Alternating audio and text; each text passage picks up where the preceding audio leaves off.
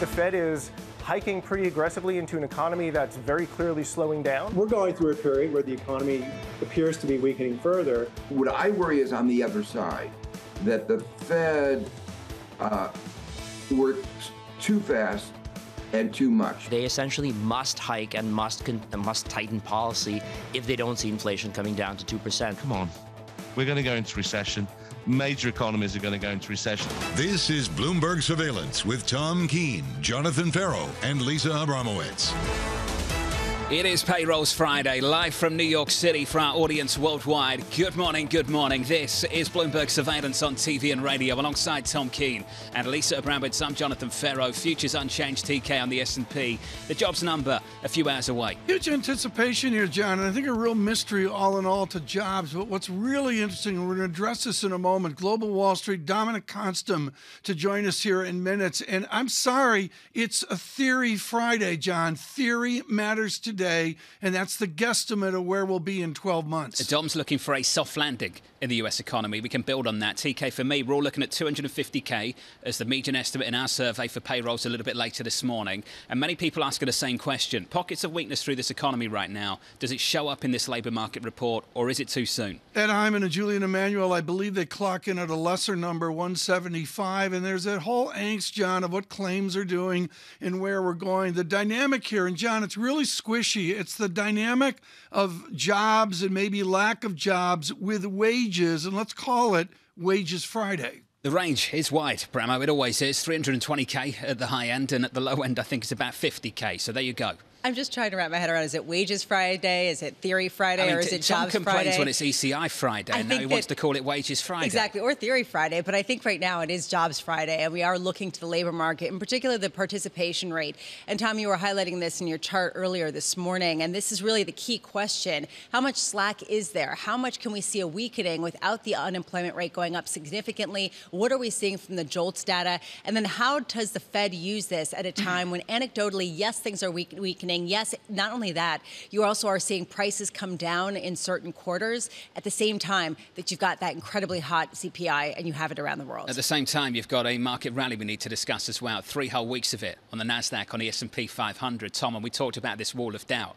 All the banks lining up. Bank of America, Goldman, HSBC, Barclays. What did HSBC call this yesterday? Wishful thinking. It's unloved, and what's interesting is the reaffirmation of not gloom. Gloom overdoes it, but the tentativeness, the timidity of this into the weekend is extraordinary, John. The timidity is off the chart. It is Crystal Palace, Arsenal, Friday, Tom. Yeah, That's what it is. It is the sound of Premier League football. It's not, guys. It's Padres Dodgers. Is Friday. That what you're going to call it? We're going to stay up late. Padres Dodgers Friday. It's like this really? Is magical, John. This is magical. No.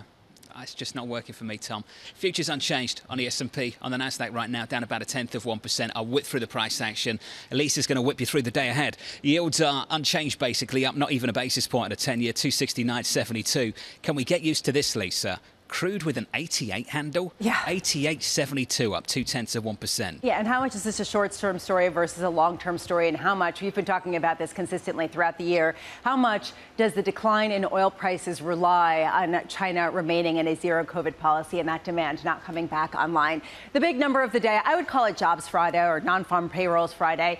We get that reported at 8:30 a.m. John was just mentioning 250,000 is the estimate. I'm watching underneath that headline number. What do we see in average hourly earnings? We have seen them trending down just a little bit year over year. The expectation is for that to continue and go below 5% year over year to 4.9%. What does that tell us about how much of a non-wage spiral there is, how much the Fed has to respond to this element? In other words, also how much momentum there is in the labor market. There also is a host of Fed speak led off by Tom Barkin of the Richmond Fed. How much does he speak to this participation rate and to the compressed yield curve, the 210 spread, now at the lowest going back, the most inverted going back to year 2000. Is this a good thing? Does this mean that the Fed is having the effect that they want? Or does this concern them because they might be moving too fast and front-loading in a way that really does undermine momentum that could lead to some sort of soft landing? And at 9:30 a.m., U.S. Secretary of Labor Marty Walsh is joining Bloomberg Television with one and only John Ferro. I'm very curious to hear what he has to say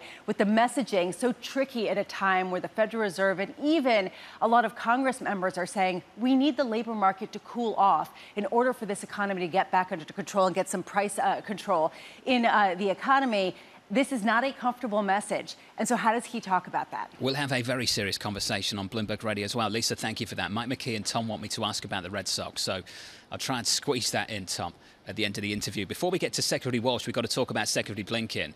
TK out today saying that China has chosen to overreact to Speaker Pelosi's visit, and headline after headline just dropping around this story throughout this morning. It's a movable feast right now, John, and into the weekend as well. You wonder when the White House will make some formal statement. I did notice the sanctions of China on Speaker Pelosi. Any extra headlines, we'll bring them to you as we count our way down to Payrolls Friday, 8:30 Eastern Time. Joining us now is Dominic Constam, Head of Macro Strategy at Mizuho Americas. Dom, let's start here. Soft versus hard. You think we can engineer a soft landing, Dominic? Why?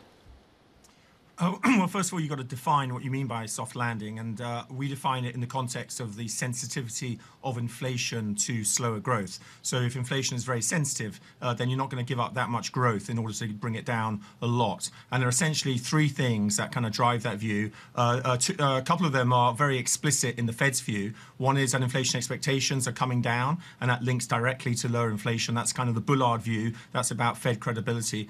The second thing is beverage curve, which is Waller's view, the idea that essentially excess demand for labor drives up wages, vacancies are too high, they're coming down now. We got that JOLTS report that gives you a ratio of 1.8 now of vacancies to unemployment, so that's a very positive thing. And the third thing, which I don't think a lot of people talk about, but it's pretty clear, is that profit margins actually expanded during COVID, so that meant companies were able to pass on cost inflation into higher prices directly, which is very, very unusual. They were able to do it because of the fiscal stimulus. That's gone. Those profit margins can absorb cost inflation. Even if wages don't come down, you can actually get inflation coming down. So there is this path to a soft landing. I don't see why people think it's such an elusive thing. Obviously, if it doesn't happen, then it's going to be a hard landing. But you've basically got several months where you really should be expecting a soft landing, I would argue. Dominic, I want to talk about the way we push against the Phillips curve and maybe even the beverage curve as an exercise in Euclidean geometry. Do we really know where we are on the continuum of jobs and wages right now, or is it truly an unknown as we decide soft or hard landing? Well, I think ex post, you sort of can see where we are, but going forward, there's a reasonable argument to say that maybe we don't really know. But ex post, since July last year, the betas of wages to unemployment are off the charts. I mean, there's been an amazing acceleration in wage inflation, and you see it in lots of different measures. You see it obviously in the ECI, you see it across age cohorts. So without question, there seems to be this sort of wage pressure. But that's when you look at the jobs report, you sort of focus on that decline in wage inflation, and if unemployment isn't really going up that much, that means that wage beta is just collapsing, which says that it's kind of reflecting the excess demand for labor that we've seen in vacancies. So I think there is a good argument to say that the Phillips curve will flatten back down again going forward. And what I do is I look at the actual sectors in the labor market, because there are four sectors, a handful of sectors that really drove this wage story, and people don't focus on it. And it's like freight, health, leisure. Those are the sectors that were really COVID related, and those are the ones that are actually coming down quite fast. So again, it's another way of like digging deeper into data and getting a bit more optimistic that a soft landing is totally plausible. It may not be it may not be 100% certain, but it's certainly the most likely scenario at the moment, I would suggest. Dominic, even if you're right theoretically, are you right politically at a time when the Fed is being pushed to do as much as possible? Are you right when you talk about a two-year yield getting down to 2.5% from 3% now at a time when the Fed is being charged with taking the helm and controlling inflation, even though their policy has a lagging effect? So this is a great issue because this defines the volatility in the front end, which has been tremendous. So we're very happy saying the long end is kind of well anchored. Soft landing, it's anchored, and hard landing, it will be anchored. It will be anchored there because the Fed will just have to do a lot more. So when you see the data, you kind of have to divide it into two. If you see the wage data coming down a lot, and let's say jobs are kind of as expected, I can interpret that as consistent with a soft landing. Some people will interpret it as that it's not sustainable and you still need need a lot higher unemployment, and therefore the Fed has to be much more aggressive. And so you'll see the two-year note struggling between those two scenarios. In the end, if actual inflation comes down, then yes, the 2.5% two-year note is totally plausible. If we see inflation come down, the rates market, in my view, will do extremely well. The Fed does not need to go much further, and you'll end up with a very sort of constructive outcome, not just for interest rates, but also for risk assets. It's the uncertainty around that soft versus hard, and how different people are focusing on different things. Some people just do not believe that wage inflation can stay down unless unemployment goes up a lot, and that's why you get that volatility in the front end. But yes, net, the front end, in our view, will become a buy on the soft landing view. But either way, the back end is well anchored, and that's where you can sort of find a better value. And I think that's why the curve is obviously sustainably flat as well. This is the perfect way to start the weekend, TK. The optimism of Dominic Constant. I think we'll all have 10 rounds of whatever Tom's been having. What I want to say here... I think that's perfect. John, Dom and I have known each other for years. I believe he didn't have his first gray hair at the time. And what's important here to what Dr. Constant is saying is, John, the rigor of the geometry he's talking about. And that's a rigor that you do hear from both parties, Waller and Summers. Folks, this is esoteric on a hot August Friday. John, this really matters in the debate. And you saw the heat yesterday from the Bank of England, which one day Dominic Constant is going to run. You reckon? Dominic Constant, the Mizuho Americas. Dom, good to catch up, sir, to get the alternative point of view on things. Very constructive. And Lisa, when you look at the data points, let's look at commodities too. Michael Harner out with a note this morning. Oil's down 28% since the June 16th equity market lows. Copper's down 23%. Since the June 16th equity market lows, the Nasdaq's up close to 20%. Elon Musk coming out last night and saying that every moment of his commodities complex has been coming down in terms of price over the past few months. Just idea being that inflation does seem to be rolling over. It's amazing how a market rally changes the mood over the last 3 weeks. Just slowly. Futures on the S&P 500 unchanged. Great lineup through this morning. We'll catch up with Peter Oppenheimer of Goldman in the next hour on this equity market. From New York, this is Bloomberg. Keeping you up to date with news from around the world with the first word, I'm Ritika Gupta. China is striking back at the US. Beijing announced it will impose unspecified sanctions on House Speaker Nancy Pelosi and her family for her visit this week to Taiwan. Meanwhile, China is cancelling military and climate talks with the US, and Chinese military forces are still conducting exercises around Taiwan. Democrats have agreed on a revised version of their tax and climate bill. They will drop a provision that would have narrowed a tax break for carried interest. They also altered a minimum tax on corporations and added a new 1% tax on stock buybacks. A pivotal vote in the 50-50 Senate. Democrat Kristen Sinema says she'll back the revised plan. There are signs that conditions in the U.S. labor market are easing. The July jobs report is out today, 8:30 a.m. New York time. It's forecast to show that the U.S. added 250,000 jobs, whilst the unemployment rate held close to a 50-year low last week. Applications for state unemployment insurance rose slightly and was near the highest level since November. And in the UK, the front-runner to become the next Prime Minister says that a recession is not inevitable. Foreign Secretary Liz Truss spoke hours after the Bank of England warned that the UK is weeks from entering a recession that will last for more than a year. Truss told Sky News that the government can make it more likely the economy grows by cutting taxes. Global news 24 hours a day on air and on Bloomberg Quick Take, powered by more than 2,700 journalists and analysts in more than 120 countries. I'm Ritika Gupta. This is Bloomberg.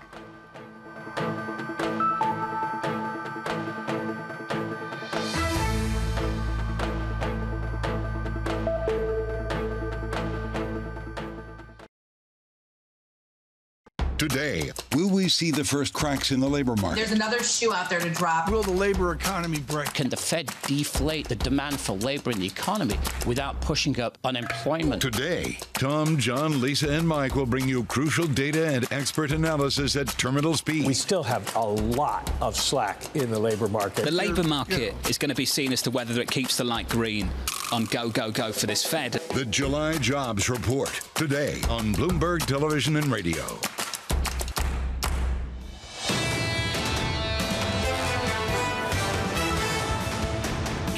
China has chosen to overreact and use Speaker Pelosi's visit as a pretext to increase provocative military activity in and around the Taiwan Strait. The fact is, the Speaker's visit was peaceful. There is no justification for this extreme, disproportionate, and escalatory military response. That was Secretary Blinken there accusing the Chinese of overreacting. From New York City this morning, good morning with Tom Keene and Lisa Abramowicz. I'm Jonathan Ferro, counting you down to payrolls Friday. The data a couple of hours away. Futures doing not much at all on the S&P 500. Unchanged on the Nasdaq 100, down a little more than 0.1%. Yields unchanged on a 10-year. Muted price action going into the big data point. 269.54 on a 10-year. TK down in D.C. I know the focus is on China at the moment, but some good news for this White House from Senator Sinema. Well, it's good. We moved the legislation forward, I guess. I mean, that's the way to put it. Politico has a summary here of who's giving what to the senator from Arizona. She decided to come over here. David Gura over at NPR features it up today. And we go to our Emily Wilkins to actually find out what is going on. Emily Wilkins, let me cut to the chase.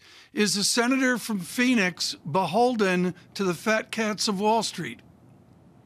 I mean, at this point, she has certainly advocated in their interest, making sure to remove that narrow restriction of the capital interest tax that was initially going to be in there. It's something that she has fought for from the very beginning. Initially, Senator Joe Manchin said he wanted that to remain, but she successfully pushed back because this is how it works if you're one of 50 Democratic senators. You know, Emily, let me cut you off here because I think a lot of people on radio and TV want to know this. I get that Nadler of the Upper West Side, Maloney of the Upper East Side, or Schumer, the senator of New York, would be helpful to Goldman Sachs and a million others, KKR. You know the names of all the victims that watch us each and every day.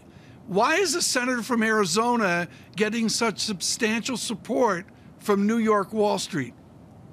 Well, number one, she's been a senator who's been open to having their interests. And if companies have an opening, they are going to take advantage of that as far as lawmakers who are sympathetic to them. On the other hand, you think about her state, Arizona, that is a state with a lot of retirees. They do have a certain amount of wealth. They are hoping to keep that. She really has been targeted by a number of ads and a number of groups who have really pushed for her to continue supporting their interests. And she certainly delivered with this announcement that's come last night. That's on one side, Emily. On the other hand, there was a new 1% excise tax put on share buybacks that will actually raise more revenue, or is projected to, that is being included in this legislation. Can you talk about how that came to pass, why that is okay with her and not the carried interest provision? So one of the main things that Democrats are really trying to do with this legislation is make sure that they are reducing the deficit. And so the idea is that if you have that carried interest being removed, you're going to have to bring something else to be a revenue raiser. This 1% tax, this was always on the table as a potential consideration. It's just that Democrats didn't want to raise taxes too much, or at least Senator Joe Manchin and Senator Sinema didn't want to raise them too much. So they initially went with that minimum 15% corporate tax, and they decided not to do the 1%. But now that you've got the carried interest off the table, they're bringing that back, and they're having the 1% tax for companies who do stock buybacks. Majority Leader Chuck Schumer says that he believes that overall this package is going to reduce the deficit by $300 billion. That's something that Democrats can really take back to their constituents, pitch them as a way that they're trying to be fiscally conservative during this time of high inflation, but also be able to get their objectives done on health care and climate. So when does this get passed, Emily? So we're going to see a procedural vote on the measure tomorrow, and then we're going to see a all-night vote-a-rama. Republicans are going to try and add amendments to this legend to kill it. No, it's vote-a-rama. We've also taken a look at the Senate parliamentarian, because she does have to fully sign off on this package, say that everything can go through this very special reconciliation process. But should those two things happen, I mean, Democrats are moving forward on this. We could see final passage perhaps this weekend, early next week, and the House has vowed to come back as soon as they can and actually move this legislation to President Biden's desk. Emily, what can we, I don't know if we can talk about this on air, particularly on radio with the regulations we have, but what happens at a vote-a-rama? So to vote Abrama, basically Republicans and some Democrats will offer a number of amendments to this piece of legislation. Again, remember, we're using this special process called reconciliation. It allows Democrats to move the bill with only 50 votes, but it does give this opportunity for all of these amendments to be offered. And basically what Republicans are trying to do is craft particular amendments that some Democrats are going to feel urged to vote for and support, and then potentially once that amendment is added, hoping that that package does eventually go down. So it's going to be very interesting to kind of read the tea leaves on who votes for what winds up getting into the package at this point. But Democrats, just a few weeks ago, they thought they'd get absolutely nothing. Now they actually have legislation. They have agreement from all 50 senators. It's within their grasp. They're looking at a really tough midterm, and they want to get something done. Emily Wilkins down in D.C. Emily, thank you. TK, of course, everything is relative, but things are getting a little bit better for this White House. They've got a better story to tell now than they did a month ago. Well, way better to tell. There's just no question about it. It can turn around. I thought Greg Valliere was fascinating yesterday, John. Also about how the Republicans are giving it up. With the elections that we saw on Tuesday, there were some challenges there for the GOP, and of course that makes it relatively better for the Democrats. Relatively so, Lisa. A little bit more balanced for that race for the Senate. Yeah, well, I keep looking at gas prices. 50 straight days, more than 50 straight days of price declines for gasoline in the United States. How much will that alone give a popularity boost to the Democrats, rather, at a time when they need it? And then they also have this legislative win. On the other hand, to your point, how much are we seeing a wholesale rally versus a really different message being sent from the bond market versus the stock market? And that's what I've been thinking about, because the stock market is saying something very positive. The bond market, it's a lot less clear in my mind. I'm always uncomfortable when people say that, though, Lisa, as if these two worlds are in separate rooms and they don't talk to each other. And that's just not true. Okay, but you have a JP Morgan model that came out and said that the S&P is currently implying about a 50% probability of recession, down from 91% probability a few months ago. And you actually saw the probability increase for the same model in the Treasury market. So, yeah, perhaps they're talking to each other, perhaps they're somehow consistent and just have different timings. But there is a different message, at least in the short term, being sent here. What is often the case, I think, is that you trade initially on lower yields, you take comfort from that, and then you start to realize why yields are lower. And Lisa, maybe you don't take much comfort from that at all. The problem is, or perhaps the benefit for a lot of these companies, is that they can still make money, and that in some ways they're an inflation hedge. Even if you get a downturn, they are making more revenues in absolute terms, even if on a real basis they're not. And this is something Tom's been talking about a lot, and I think that could be something supporting earnings. You two agree on something. We do. What a beautiful way to close out the week. That is lovely. He's watching the game. He's totally distracted. He is not dialed in at all. Futures unchanged on the S&P. In the bond market, unchanged too. Payrolls, 2 hours away. 250k is your estimate from New York. This is Bloomberg.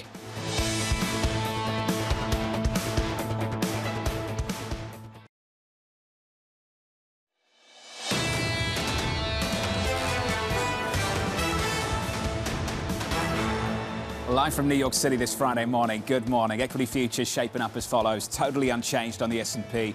Muted price action, as you might expect, going into payrolls 2 hours away. On the Nasdaq, down about 0.1%. Off the lows of the middle of June, from June 16th, up by almost 20% on the Nasdaq 100. What a run that is, and we're heading for a third straight week of gains. We're doing that with this kind of move in the bond market, and this is what Abramowicz's talking about. A 17, 18 basis point move at the front end of the curve higher, and yet that's your performance in the equity market over the last week. Pretty phenomenal stuff. Up another basis point or two this morning, Lisa, on a 2-year to 3.0592%. The Fed and Fed speakers did everything we predicted that they would do. They talked up a hawkish game, and this equity market didn't really respond to it, Lisa. Yeah, even as they talked up some sort of hawkishness, you saw on the long end of the yield curve, long-term bonds, those yields coming in. The opposite side of the story, also not very positive, and yet stock markets did not respond. In the FX market, here's a picture for you. Take a look at euro dollar, then we'll take a look at cable quickly. On the euro, going into payrolls in about 2 hours from now, looking for 250k. We're set up as follows at 102.36. If you want to check in on the health of sterling, Tom, we managed to squeeze out a gain yesterday. Just a little bit of sterling strength in response to what we heard from the Bank of England.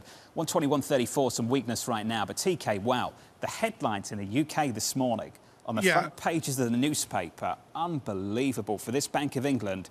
brutal. Yeah, there's no measurement of this, folks. For those of you waking up in America, to describe the fury, and I don't mean that in terms of an opinion, but just the frenzy, the heat, the fury, John, across the United Kingdom media over Governor Bailey yesterday, I would call it unprecedented. Mohammed Al-Arian, who I'll catch up with a little bit later this morning. Oh, you will, on one of your other properties. He wrote on Bloomberg Opinion, almost welcoming the honesty of this central bank to tell us what they really think about the future and just how wide the range of outcomes could actually be. They're acknowledging all of those things, Tom. Can you imagine, though, we talked about this yesterday, if the Federal Reserve came out and did those things? I cannot imagine. I don't even know if the Fed can do anything like that, Tom, even if they thought it. Well, it's a different responsibility, but at the same time, I can't imagine it. There's no question about it. And, John, what's interesting with Bailey's comments is you've got to believe we're going to see the path, the trajectory, rapidly from his really grim view. So, Tom, we're talking about soft landing or hard landing here in the United States. BNP Paribas, in their research, crash landing. That's what it said after the Bank of England yesterday. Yeah, what we're going to do right now is do a clinic on wages. Lisa mentioned that earlier. Sarah House joins us now, senior economist at Wells Fargo. Sarah, let me do the basics here. What's the difference between average hourly earnings and ECI earnings? Help our audience with this. Sure. So the average hourly earnings numbers, which we'll get a look at today, they come from the household survey that's housed under the employment situation report. So they are more timely than the employment cost index, but the employment cost index, it's fixed for composition. And importantly, it also includes benefits, which is about 30% of labor costs for employers. So it's a more encompassing look at the overall total costs for employment and the wage pressures and essentially the inflation pressures stemming from the labor market. So two different surveys, two different methodologies. Beautifully explained. I would love to do that. Sarah, what do they indicate right now? Do they both suggest an ebbing in wage pressures? So they both suggest that overall labor cost pressures are easing a bit, more so in the average hourly earnings numbers, which we expect we'll see some further easing today, at least if you're looking on a 3-month annualized basis. But I think if you step back and you look at the overall rates of both, they are still pointing to a labor market that remains very strong and is contributing to above target inflation. So if you look at the ECI that we got for the second quarter, so wages and benefits are still growing at a 5.4% annualized pace in Q2. Now that was down from Q1, but even if you factor in some generous assumptions about productivity, which we're going to get a horrendous report here on that next week, I think you're still looking at labor cost pressures still noticeably above the Fed's 2% target. So, Fed might get some help on commodity prices. We're seeing things like goods pressures easing as transportation costs come down, but you really need the help from the labor market to bring inflation down to 2% on a sustainable pace. And we're just not there yet. Sarah, what does it tell you that we're still churning out these kind of payroll gains and yet unemployment hasn't moved lower? It's stabilized at 3.6%. Yeah, so I think overall, there's still some catch up to do in terms of the employment numbers. And I think that explains part of the discrepancy between the GDP numbers for the first half versus the employment numbers. But I think in terms of how the unemployment rate has been so sticky, I think in part that's suggesting that the trend in participation is higher, although we've seen it back off over the past couple months. So I think that's going to be a hugely important number in today's jobs report. Do we begin to see that upward trend reassert itself, or are we looking at potentially still very sticky, low labor force participation? Because that also feeds back into where wage pressures might go if you're not getting help on the supply side of labor. Just a few minutes ago, Dominic Constam came on the show and said that people were overestimating how much wages were increasing because it was really stemming from a few sectors that were really disrupted from the COVID pandemic. Is that what you've experienced, or do you see a sort of broader-based wage gain that is going to be more alarming for the Fed and speaks to something other than the soft landing that some people are hoping for? Yeah, so I think it's actually been a bit broader. So certainly you have some standout sectors in terms like leisure and hospitality. transportation and warehousing, where wages are up by double digits just over the past year, let alone since February 2020. But if you go back and you look at what's happened to the wage trends across a host of major sectors, so they are noticeably higher than what we were seeing over the last cycle. So that it extends to manufacturing, it extends to construction, it extends to professional and business services, it extends to education and health. And so I don't think you can really boil this down to just one sector. I think we are seeing broader price pressures coming from the labor market than just one or two industries. At the risk of getting some anger from my co-host John Ferro here, is good news going to be bad news for markets, considering that a lot of people are hoping for the Fed to back off? Well, I think that so much of this is going to come down to the composition. So unlike, I think, some of the other reports, it's not just about one number. I think it's going to be that intersection of the wage dynamics with participation, with the overall payroll numbers and the unemployment rate. And so I think an ideal situation for the Fed might be you see that participation rate coming back and wage growth cooling. So that suggests, again, you're getting help from the supply side. So that's really the easier way out for the Fed, which is going to limit how much the Fed will ultimately have to raise rates. And I think if you can still put up some pretty strong job numbers, a beat on the headline in terms of payrolls, if you are seeing that participation rate come back, if you are seeing wage growth cooling, I think overall that could be taken as a pretty good report. Just for the record, I don't get angry, Lisa. And not with you, ever. Not with me. You sometimes, Tom. Sometimes. Yeah. Sarah, looking ahead to next week, CPI, August 10th. Can we just finish there? What are you looking for on that particular data point? Yeah, so we're looking for another strong gain. So, the headline's going to be weaker just because you had that huge pullback in gasoline prices, but that shift from 1.3% to 0.2%, which is what we're looking for, it almost entirely stems from energy. You're going to get some temporary help from autos, but I think importantly, you're still going to see the core coming in at 0.5, 0.6% rate, so still very hot. And I think if you look at the year-over-year numbers for core, those are actually hooking up. And so I think that's going to be very difficult for the Fed to see that compelling evidence that we are seeing underlying pressures in inflation cool here over the next few months in time for that September Fed meeting. Sarah, awesome, as always. Sarah House there of Wells Fargo, looking ahead to payrolls a little bit later this morning. Then it's on to CPI. Next week on August 10th. And in our survey, I can give you a sneak peek of the numbers right now. Please. Sarah did that for everyone anyway. We're looking for headline to come down from 9.1 to 8.8. We're looking for core, strip out food, strip out energy, year over year, to come up to 6.1 from 5.9. And they're the year over year figures. Here on Wall Street, a lot of people will be very focused on the month over month core number.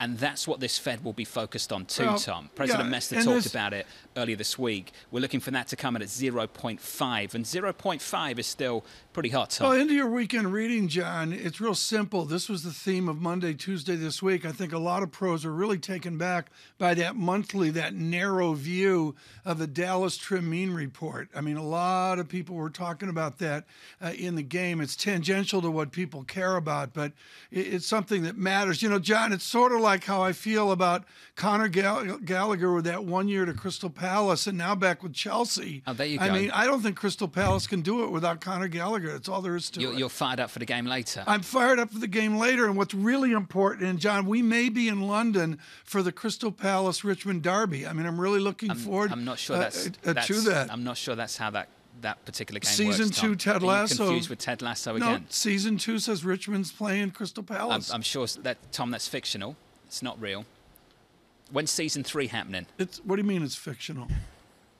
Ted Lasso's not real, Tom. I hate to break it to you. It's not real. Season 3's coming out, though. I'm sure they're going to write a nice story for you.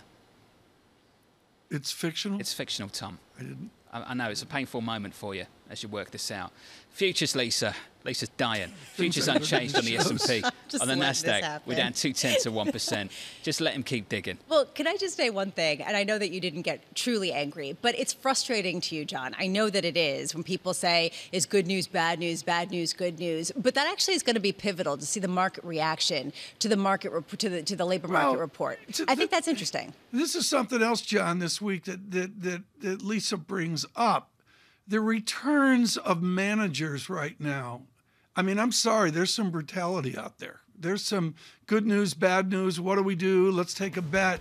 And there's some shellacking going on. Look, I know people say all you want to talk about is the Fed. All we talk about is the Fed because a lot of the time all that matters is the Fed.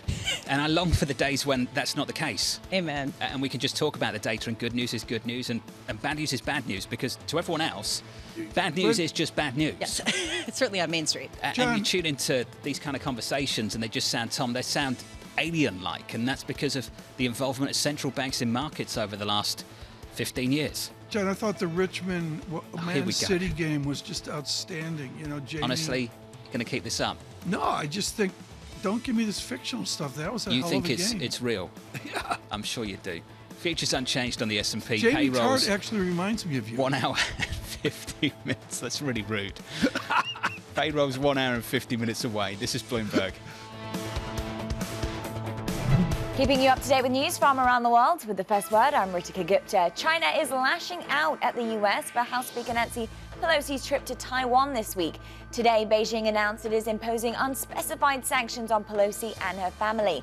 China is also halting meetings with American military leaders and cooperation with the US on drugs, climate, and a number of other issues. US health officials have declared monkeypox a public health emergency. That's a step that will free up funding, treatments, and other services to fight the virus. The US leads the world with known cases, more than 6,000 of them. For the fourth month in a row, global food prices have dropped. The United Nations Index of World Food Costs fell more than 8.6% in July. The index is now at its lowest point since January, before Russia invaded Ukraine, a major food exporter. Still, prices remain elevated. People on low incomes are feeling the pinch as the cost of living crisis deepens. South Korea has become the 7th nation to send spacecraft to the moon. The country launched its first home-developed lunar orbiter. It lifted off from Florida's Cape Canaveral on top of a SpaceX Falcon 9 rocket. The orbiter will travel for 4.5 months before entering lunar orbit to begin its mission in December. Global news 24 hours a day on air and on Bloomberg Quick Take, powered by more than 2,700 journalists and analysts in more than 120 countries. I'm Ritika Gupta. This is Bloomberg.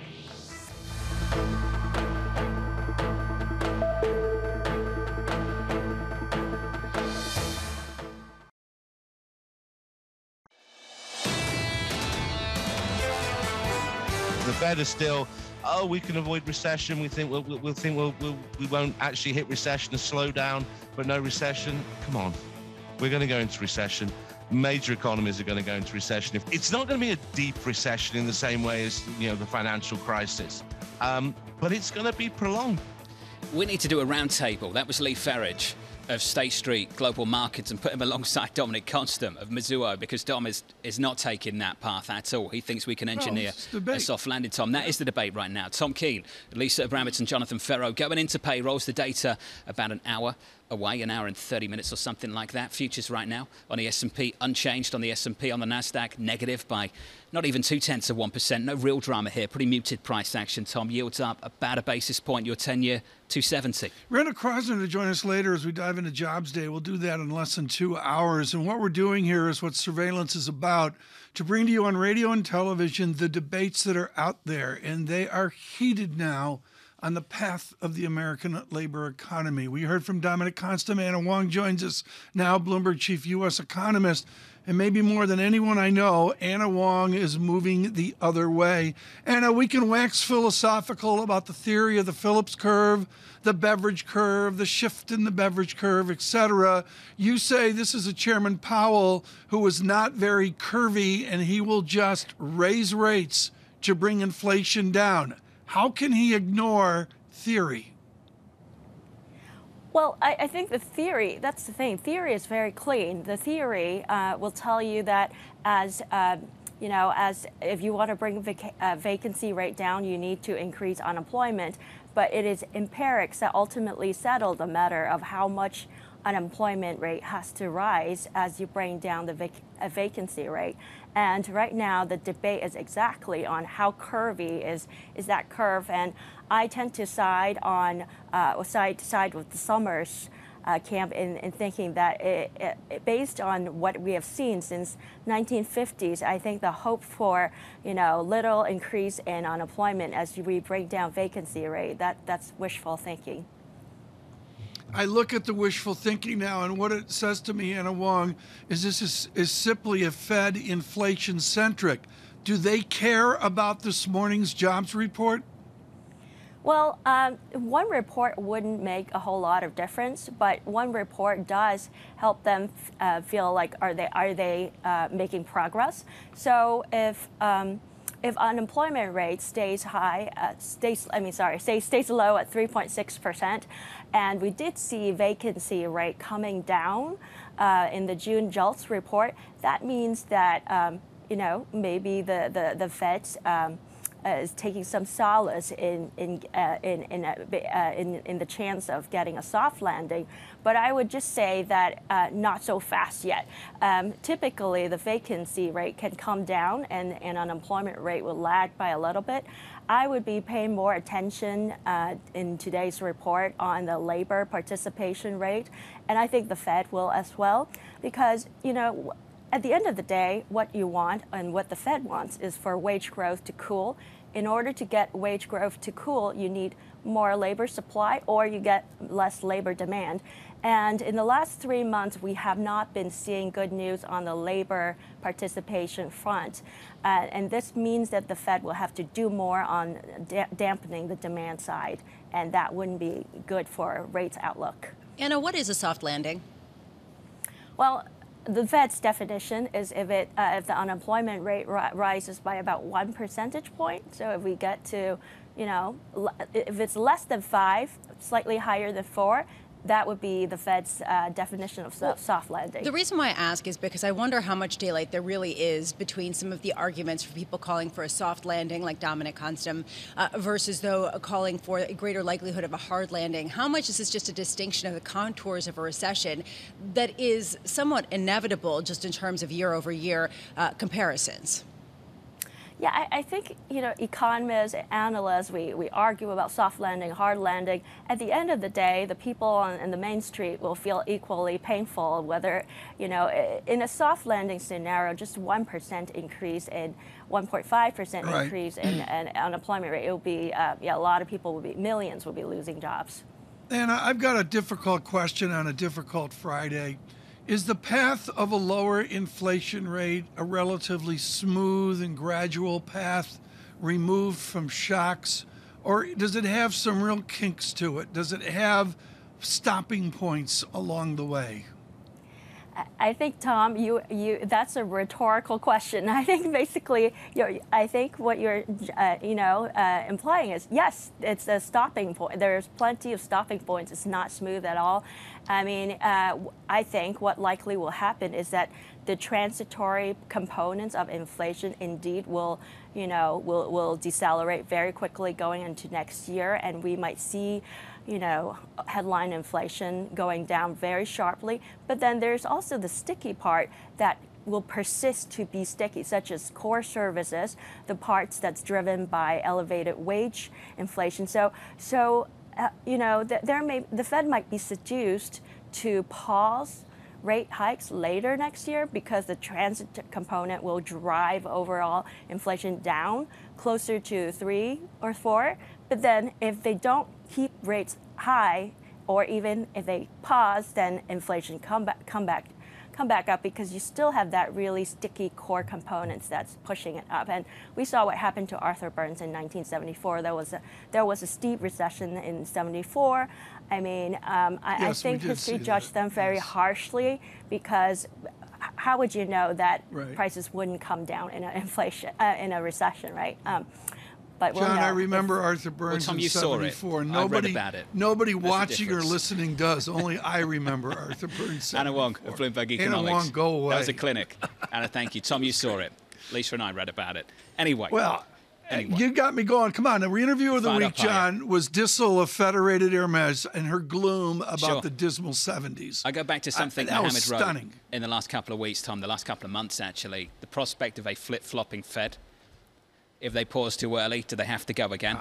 What are we going to do at 7%, at 6%? Besides, we're going to be employed over these raging debates. I mean, it's going to be great, John. But I just refuse to believe it's one nice, smooth curve down to 2%. Lisa's raised the same question, though. What are we going to do? We're going to start cutting as soon as we stop hiking? Lisa, is that what people are looking for now? That's essentially what people are looking for, that once they hit their peak, it'll be the shortest ever time at that peak before they start cutting. That's basically experiencing the potential for some sort of significant downturn, because otherwise, how can the Fed get the conviction that it is not a repeat of the 1970s? You're not going to see that resurgence that's going to cause that flip-flopping that could be perilous to the reputation that's already potentially somewhat compromised. Alan Ruskin of Deutsche Bank's done some work on that. He thinks they stay up there for longer. Next time Alan comes on, we can talk to him about it. Peter Oppenheimer of Goldman Sachs is going to weigh in on this equity market in a moment. And what a rally it's been. Up almost 20% from the June 16th low on the Nasdaq 100. That is quite a rally. Futures right now down about 0.1% on the Nasdaq, on the S&P. Softer by 0.1%. Also, yields are higher by a single basis point. Let's round that up for you to 270 on a US 10-year. Going into the payrolls data about an hour or so away. Payrolls expected to come in at about 250k. From New York City, this is Bloomberg.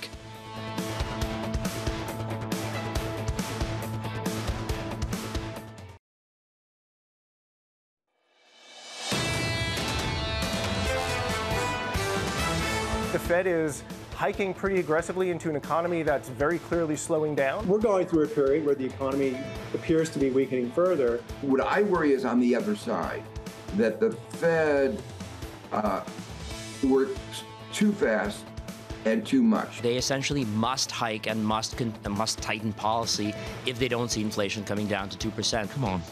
We're going to go into recession. Major economies are going to go into recession. This is Bloomberg Surveillance with Tom Keene, Jonathan Ferro, and Lisa Abramowicz. I love Lee Ferridge of State Street. He's just like, behave yourself. You know where this is going. From New York City this morning, good morning for our audience worldwide. This is Payrolls Friday alongside Tom Keene and Lisa Abramowicz. I'm Jonathan Ferro. Futures unchanged on the S&P. TK, the data, 90 minutes away. We're going to see the data in 90 minutes, John. It's going to be interesting to go beneath the headline data, maybe more than ever. You got to go right to wages. That seems to be where the debate is. That seems to be where the dynamic is this morning. And I like your idea, John, on monthly inflation data. Maybe monthly wage data matters as well. What's more important for this Fed, Tom? Today's jobs report, next week's CPI report? Inflation report. In my opinion, no question, next week's August 10th report is important, but there'll be dynamics within this report that will allude to that. Elisa, looking for headline inflation next week to come down, core to remain hot. At what point does the market respond to this in a negative way? How much? No, I'm serious, because we've been talking about the signs of recession and the gloom and the doom, and the Lee Ferridges of the world have been very vocal about their opinion, and we really haven't seen it in markets. We've seen an incredible rally. We've seen a loosening in financial conditions at the same time that we're going to get a CPI print that's going to still be very hot. If it comes down to 8.8%, that's still 8.8%, which is a pretty hefty inflation read year over year. Nonetheless, job gains have been robust in recent months and the unemployment rate has remained low. That was the Fed in the first line of the statement, the first paragraph of the statement, Lisa, just last week. That jobs report is going to become very important for them if it starts to decelerate. I would imagine a lot of people become even more confused as to what the Fed's about to do. Which is the reason why perhaps the labor market report may be less interesting than the market's reaction to it. Where is the balance of risk in markets? Is it to a labor market that's continuing to be robust and strong, or is it the opposite, hinging a bet on a weakening in the labor market that we saw in the rise in jobless claims at a time when the Fed needs that to back away from rate hikes? Lisa, I love it when we're on the same page. It's always about how the market responds to the data. That's where the information is. Where's the information here? The S&P 500 consumer discretionary, I keep going back to this, is up 25% from the June lows. Lisa, what business does consumer discretionary have? Up 25% from the June lows on a month where we've all been talking about recession in America. The one argument that I've heard about this that makes a lot of sense is it depends which consumer discretionary. If you're talking about companies that cater to the wealthiest Americans, those are going to still be doing okay considering the stockpiles of cash that those individuals still have, at least if you look at averages. On the other hand, if you're looking at, for example, the beginning of another cycle, perhaps that holds a little less water right now. Let's get you some price action this Friday. It's shaping up as follows. Futures unchanged on the S&P, on the Nasdaq 100 down 0.1%. Just a moment. Lisa will bring you the day ahead. The jobs number's just around the corner. Yields up about a basis point on a 10-year, 269.72. Tom, I can't get used to this. 88 on crude. Where did that come from? Yeah, this is actually very tangible, John. We've really seen this in all sorts of features. I'd also note, besides West Texas Intermediate 88, John, the important Bloomberg Financial Conditions Index really shows an accommodation. Lisa, as equities have ripped, commodities have been hammered. Yeah, and this really is potentially a recession call, and yet it's also given some momentum to some of the gains that we've seen, because that is a rolling off in headline inflation. For that main number of the day, 8:30 a.m. non-farm payrolls report for the month of July. And Tom is right. It is not just the headline number, which is expected to be around 250,000. Dig beneath the surface. Average hourly wages, how much are they coming down? Do they go to the expected 4.9% gain year over year? And is that enough for the Fed to say, okay, momentum is cooling a little bit? The other side of this that I'm really looking at, as Anna Wong was saying, is the participation rate. It has been declining. This doesn't make a lot of sense for a market where there are a lot of open jobs and people have an easier time getting positions. At what point do we see this continue, plateau? What does this tell us about the state of the jobs market? And today we get a host of Fed Speak as well. Richmond Fed President Tom Barkin among them. I want to see what he says about the yield curve. This is sending a very strong signal if you believe in history. This basically is the steepest inversion going back to the year 2000. This usually portends recessions, and this has only been deepening as the Fed has jawboned markets, the short end of the yield curve, higher in terms of yields, and leading to longer-term recession expectations. Does he respond to this in any way, or does he hold the course and continue to say they need to do more to fight inflation? At 9:30 a.m., the messaging from this administration will be really interesting to watch. U.S. Secretary of Labor Marty Walsh will be joining John Ferro on Bloomberg Television. How John, come he doesn't we're really come excited. on earlier? What's well, that about? I'm actually really curious to see how they shape a message around this. I really want to know, John, and especially because they got to basically say a softening is required in order to get inflation down. But the message always has to be, we want people to be employed. We want people to be paid. Can I just clarify Tom's snarky comment? Tom, he can't come on earlier. He has to wait an hour for the payrolls report to come out to then talk about the payrolls report. You know the rules. Yeah, okay. Okay. I thank you for reminding me. Good. Bank of America say take profit on the bear rally. HSBC, they've added to this. They say it's time to ditch stocks. Barclays say the emerging Goldilocks narrative feels misplaced. Every rally is built on wishful thinking. It's just whether that wishful thinking is misplaced or not. Peter Oppenheimer at Goldman joins us right now to try and answer that question. Peter, help me out.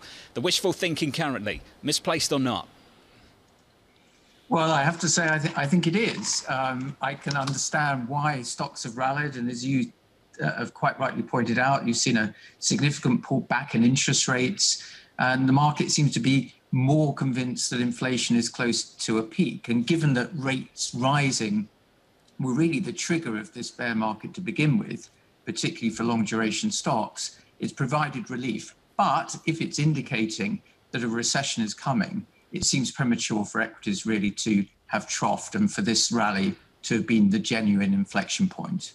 Peter, I want to go to your European constituency. I usually don't do this because we're so American-centric at 7:06 a.m. in New York, but this really matters. Peter, the theme is quality and buy America. Should Europe institutional buy side load the boat on America and load the boat on quality shares in America? Well, I think to a large extent that's already what's been happening for a long time. The US has hugely outperformed Europe, and much of that was justified by much stronger economic growth in the US and by US profits outpacing those in Europe significantly, partly because it had a lot of exposure to technology stocks, which Europe did not have. The weaker euro has also added another incentive for European investors to get access to US assets. And so we have seen, I think, quite a lot of flows coming out of Europe into the US. And given the obvious concerns at the moment in Europe, as well as in other areas, but in Europe specifically around gas supplies, that's probably going to continue. One thing I would say, though, is that Europe also has its fair share of quality, strong balance sheets, stable companies, and they have been outperforming in the European market quite strongly. Well, Peter, given the fact that you do see a much more dire picture in general overall for Europe than the U.S., I was looking underneath at your GDP calls, and you actually see Europe doing better than expected, better than the consensus, and you see the U.S. economy doing worse than consensus. Do you think it's time to actually buy into the European story because things have been beaten up so much because the consensus has been too bearish, in your view?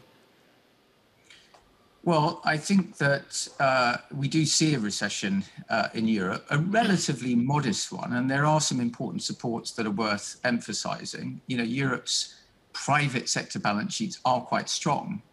Banks finally have strong balance sheets, so do corporates, and households have accumulated lots of savings. That's been true in the US, but they've been run down more quickly in the US. So those things won't prevent a recession, but they may moderate the extent of it. And bear in mind also, in Europe, unlike the US, there's quite a big fiscal boost coming through, which will help to dampen the downside.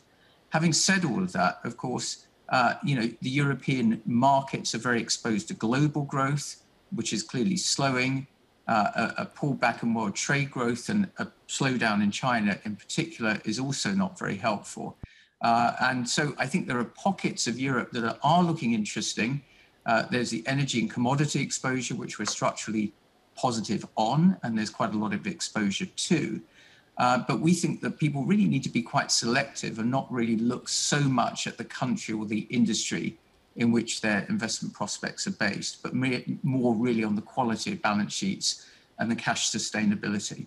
Peter, just finally, Arsenal Palace a little bit later. What are you looking for? That should be an easier prediction, I think, with Arsenal. I'm a Londoner, so I have to say that, although, as you know, my team is Tottenham, so perhaps I shouldn't. Well, that's why I asked. Is your side of North London, Tom? Yeah, well, I don't know. You know, I expect we need Oppenheimer on Soccer Saturday on Sky TV. We could make that work. You know, Tom, you'd I be think great. I see Peter there. Hey, Peter, wouldn't Tom be great on Soccer Saturday? England's great success in the Euro final. I'd be happy to do that. We're very proud here. There you go. Peter, do you want to get in here on Liz Truss and Sunak? I mean, Sunak's all Southampton, so I mean, does that play into what we're going to see with the Tots on Saturday? Can't comment on that one. I don't know. I think you'll take a pass on the leadership race, John, TK. compliance on Goldman Sachs just fell into the River Thames. I'm aware. They're behind the camera right now saying no. Don't answer that. Yeah. Peter, thank you. Peter Oppenheimer there of Goldman Sachs. Looking ahead to the weekend, Tom, you'd be great on that show. I shouldn't be pushing you to another broadcast. I thought it was pretend. I mean, you look at the true nonfiction of Ted Lasso. Now, this is real life stuff, and Tom. It was like a show, and it's like real, right? This is real life. Yeah. Just about, I think. Have you ever been on it, John? To what, Tom? Soccer Saturday. No, I haven't. They never invited me. But I am employed here, Tom, and that might be why. Okay. I mean, it's good. I'll try and figure it out for you next season. Is that where you'd like me to go? Am I pushing you there, or are you pushing me? No, I just think you could be a guest on there and really show more. What I would love to do is the Italian football. Your sensitive side. I would love to do Serie A, just on a Sunday evening, just as a hobby. Yeah. I'd love to do that. Look at that happen. Futures up. They're down, rather. By 10. Cam says Pay attention, Lisa. Day. Yields up. By basis point. I'm seriously. Sub 270 on a 10-year, 269. Payroll's just around the corner. Coming up shortly. Thank God for that. Ellen Zentner of Morgan Stanley and Nadia Lovell of UBS. Looking forward to those conversations in the next hour. This is Bloomberg. Keeping you up to date with news from around the world with the first word, I'm Ritika Gupta. China is striking back at the US. Beijing announced it will impose unspecified sanctions on House Speaker Nancy Pelosi and her family for her visit this week to Taiwan. Meanwhile, China is cancelling military and climate talks with the US, and Chinese forces are still conducting exercises around Taiwan. There are signs that conditions in the U.S. labor market are easing. The July jobs report is out today at 8:30 a.m. New York time. It's forecast to show that the U.S. added 250,000 jobs, whilst the unemployment rate held close to a 50-year low. Last week, applications for state unemployment insurance rose slightly and was near the highest level since November. Democrats have agreed on a revised version of their tax and climate bill. They will drop a provision that would have narrowed a tax break for carried interest. They also altered a minimum tax on corporations and added a new 1% tax on stock buybacks. A pivotal vote in the 50-50 Senate. Democrat Kristen Sinema says she'll back the revised plan. And the price of oil is headed for its biggest weekly decline since early April. West Texas Intermediate was trading at around $89 a barrel, down about 10% for the week. There is increasing evidence that a global slowdown is destroying demand. In the U.S., gasoline consumption has softened whilst oil stockpiles have increased. And Tesla CEO Elon Musk says he sees signs that the global economy has gone, quote, past peak inflation. Musk spoke at the carmaker's annual meeting at its new factory in Texas. He said Tesla's commodity and component costs are trending downward. Musk also reiterated that he expects a mild recession that could last 18 months. Global News, I'm Ritika Gupta. This is Bloomberg.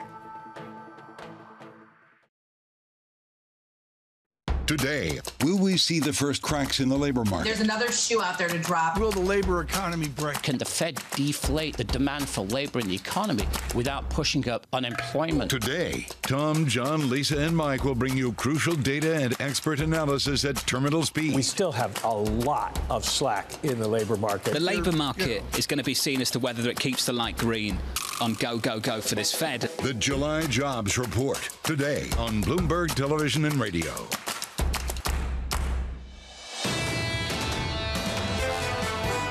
The United States will be resolute, but also steady and responsible. We do not believe it is in our interest, Taiwan's interest, the region's interest, to allow tensions to escalate further. That was John Kirby, the spokesperson at the U.S. National Security Council. From New York City with Tom Keene and Lisa Abramowicz, I'm Jonathan Ferro, counting you down to payrolls, 1 hour and about 12 minutes away, looking for something like 250k on the headline number. That's the median estimate in our survey. Futures down a tenth on the S&P, on the Nasdaq, still heading towards a third straight week of gains. We're softer there by 0.2%. Yields just a little bit higher by a basis point, 269.72. I keep going back to crude, 87 handle now. Down 0.7%, 87 and about 90 cents. Keep an eye on that. We heard from Secretary Blinken a little bit earlier, Tom. His words, China has chosen to overreact to Speaker Pelosi's visit to Taiwan. And it is a simplistic analysis, and that's what we're seeing right now. To help us with the complexity of Taiwan and China, Emily Wilkins joins now, Bloomberg government reporter. Emily, I'll cut to the chase, and I'm vamping here off of the expertise of someone like James Stavridis, the admiral, with all of his experience. There are 166 islands of Taiwan. The complexity here for the USS Ronald Reagan, the Navy, and Secretary Blinken is exceptional, isn't it?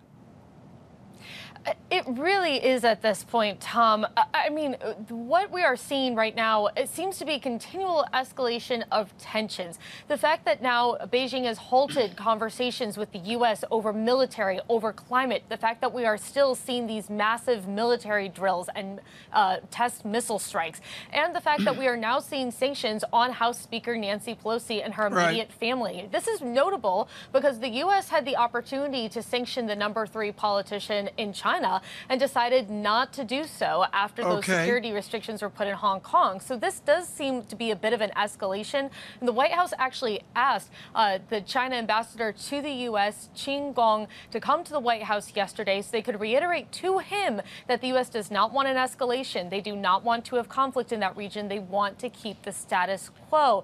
But Qin Gong wrote in an op-ed in the Washington Post saying that when Speaker Pelosi came over to Taiwan, that she had broken the U.S.'s promise to not establish diplomatic relations with Taiwan, and that needed to be addressed strongly. A few years ago, like 70, there was an island off Florida called Cuba, which I think was 90 miles away, is my recollection. Most of our listeners and viewers understand that Afghanistan is over there, even Iraq is over there, and most certainly Taiwan is on the other side of the world. How is the White House dealing with the distance to Taiwan, the unimaginable reach that the Pentagon has to deal with? I think to a certain extent, there is a sense that it's not just about Taiwan, although that's certainly part of it, but it's also about the U.S. relationship with China. And the atmosphere in Washington these days is really united. The fact that there are concerns about China's rise in prominence, that there are concerns about some of the things it's done with climate, with human rights, and that there is a need for the U.S. to really stay on its toes and make sure that they are keeping pace with its own economic growth and really being cognizant of the relationship they're having with China. And of course, Taiwan is such a key piece of that, as the last several weeks have shown. And so I think that just plays a huge portion into exactly how Washington thinks about the situation over there. Yes, it is far away. Yes, probably Americans struggle to find it on a map. But I think most Americans, they know sort of what the U.S.'s relationship with China is, and it's something of interest to them. The Taiwan Defense Ministry just said in a statement that 68 Chinese warplanes and 13 warships crossed the straits mid-line as they do these exercises and carry out sorties in response to the trip from Nancy Pelosi to Taiwan. How much is this getting closer to a hot conflict where you have two nations kind of stumbling into one, especially given the fact that Joe Biden is getting increasingly accused of taking too soft of a line on some of the autocrats, whether it's Xi Jinping or whether we're talking about Vladimir Putin?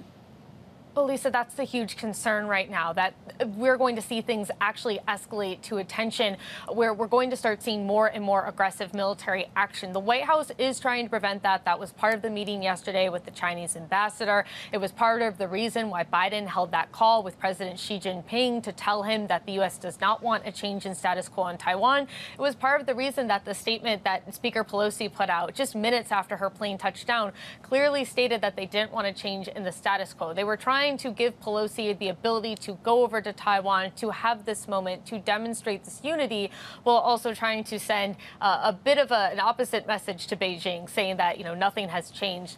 And I think this is now the big question. This was the risk that was run with this trip being taken at this time. How was Beijing going to respond? And I think this is something just everyone in Washington is going to be watching very, very carefully to see how the dynamic between Washington and Beijing play out over the next several days and weeks. Emily, thank you. Awesome as always. Emily Wilkins there down in Washington, D.C.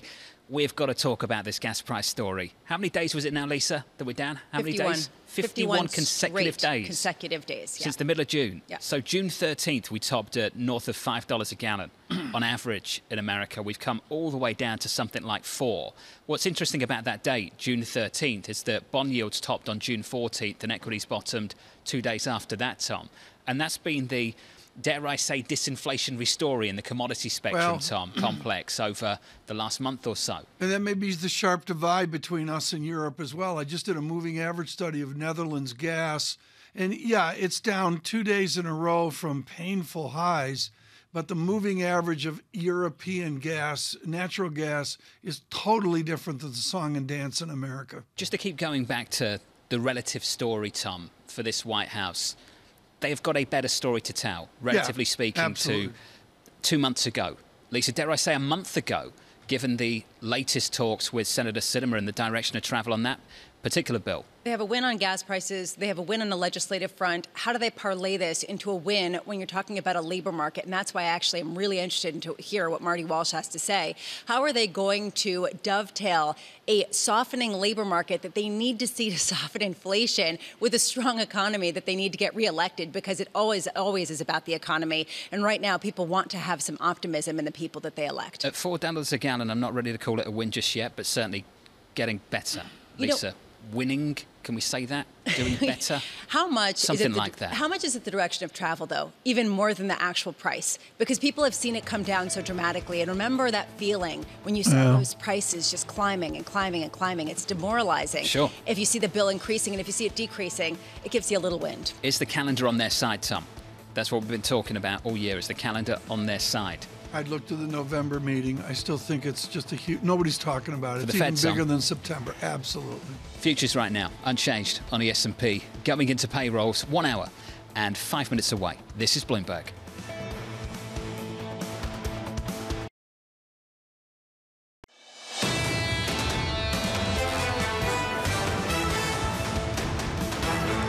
Good morning on this Payrolls Friday morning. Good morning. Here is your morning price action. Futures unchanged on the S&P. On the Nasdaq 100, essentially unchanged too, down about 0.1%. Not unchanged from the June lows. What a rally it's been. Up by more than 19%, call it 20% higher on the Nasdaq 100, more than 13% higher on the S&P 500. That's the equity rip. You know that story well. This has happened even as the Fed has pushed back. We talked about the move at the front end of the yield curve. Let's talk about it again. 2s, 10s and 30s. Yields up by 17 or 18 basis points on the 2-year. We are responding in the way we anticipated to the Fed speak that we anticipated, which was some pushback after what we heard from Chairman Powell last week. Some pushback, essentially the bottom line, the conclusion, we have more work to do. So a bit more weight into the front end of the yield curve, and yet still an equity market rally. Lisa's talked a lot about that. If I told you we'd move higher on the week by 17 or 18 basis points, would you say we'd have a third straight week of gains in store on the Nasdaq? Well, that's what we've got. In the FX market, it's always about the relative story, Tom. In the UK, they're facing down 13% inflation in their future, the prospect of a recession starting year-end and running through the whole of 2023. Europe, they face an energy crisis potentially at the back end of this year in the winter. Tom, is the US going to be a better story through next year and maybe even beyond? Particularly for our American audience and the focus on what we're going to see in 1 hour, I would suggest, John, that what we saw yesterday in Britain was absolutely historic, going back to John Major in 1992, and it follows on through the weekend. I know there's a political overlay as well. Is Richmond getting ready to play Crystal Palace? But what really matters, John, is the uproar in America is being missed in the United Kingdom. I wish we could have had a shot at Lisa's face then, Tom, when you said Richmond Palace all over again. And I imagine most of the UK feel the same way when they hear you say that. Tom, it's Palace versus Arsenal later. Oh. They don't play Richmond. That's not a thing. Okay. But you know that. Sorry. And I know you know that. Euro dollar right now, 102.36. Tom thinks Ted Lasso is real. That's your cross-asset price action. Let's get you some single names and say good morning to Lisa. Hey, Lisa. Hey, I'm really looking at some of the individual stories, which are fascinating and show a very motley picture of the U.S. consumer and the U.S. economy. DoorDash. People like to order food. I know Tom talks a lot about it, and they are doing it more and more, despite all of the concerns about inflation. So people thought that maybe there'd be a cutback. There was not. They beat expectations, those shares surging up more than 10% ahead of the open. Lyft reporting record revenues. People getting back to pre-pandemic levels in terms of getting to this ride-sharing company and getting rides. Those shares up more than 8%. And Carvana, it wasn't as bad as feared. And just to give you some perspective, so this looks like a big pop, up 8% ahead of the market open. Oh my goodness, such a big move. Well, those shares are down almost 90% year to date. So it gives you a sense of just how far expectations have fallen and how low the bar is to jump over, Tom. What's Carvana? It's an online platform to sell cars. And so it was really hit hard with this move back from cars and this expectation that you need to actually generate a significant amount of cash flow, but the results were not as bad as feared. If you take a look at the less well-performing stocks ahead of the open, a lot of it has to do with advertising. AMC, Paramount, and Zillow, all different sides of the same story. There are not the advertisers. There is not the same kind of appetite for media that there has been. We have seen an absolute decimation in a lot of the big media stocks, and you're seeing that now. AMC down almost 9% ahead of the open. Paramount, interesting. It actually beat some of the revenues, beat expectations on that top line. Advertising revenue, though, a soft spot. And Zillow, the housing market online platform, also really getting a hit by advertising. Not necessarily just the housing market, but they get their revenues based on the advertising about a housing market that is rolling over in a massive way. And you can see those shares down more than 8%, Tom, ahead of the open. Lisa, thanks so much. We dive into Jobs Day right now and are thrilled to do it with the chief U.S. economist at Morgan Stanley, Ellen Zettner, joining us with Bloomberg today. Thank you so much for joining Bloomberg. I want to go back to when I first met you, and your analysis of the American consumer was world-class years and years ago. How does the American consumer fold into this morning's jobs report? So labor income is the primary driver of consumption. I mean, that's what helps households spend, even more so than excess savings or credit availability. It's labor income.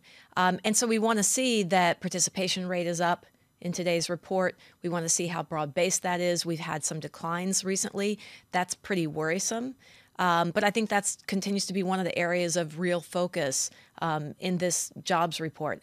I think the job gains are still going to be robust. They're going to be slower. I think consensus looking for 250. We're at 300. But anywhere in the 200s, that's still really strong job this is really creation. important. Let's go back to what normal was. And there was a time where we modeled 150,000 non-farm payrolls is the run rate of this nation. Adjust that now. What is the run rate beneath the elevation that we still see of a re-employed post-pandemic America? So if we think about, how many jobs do we need to create to keep the unemployment rate steady?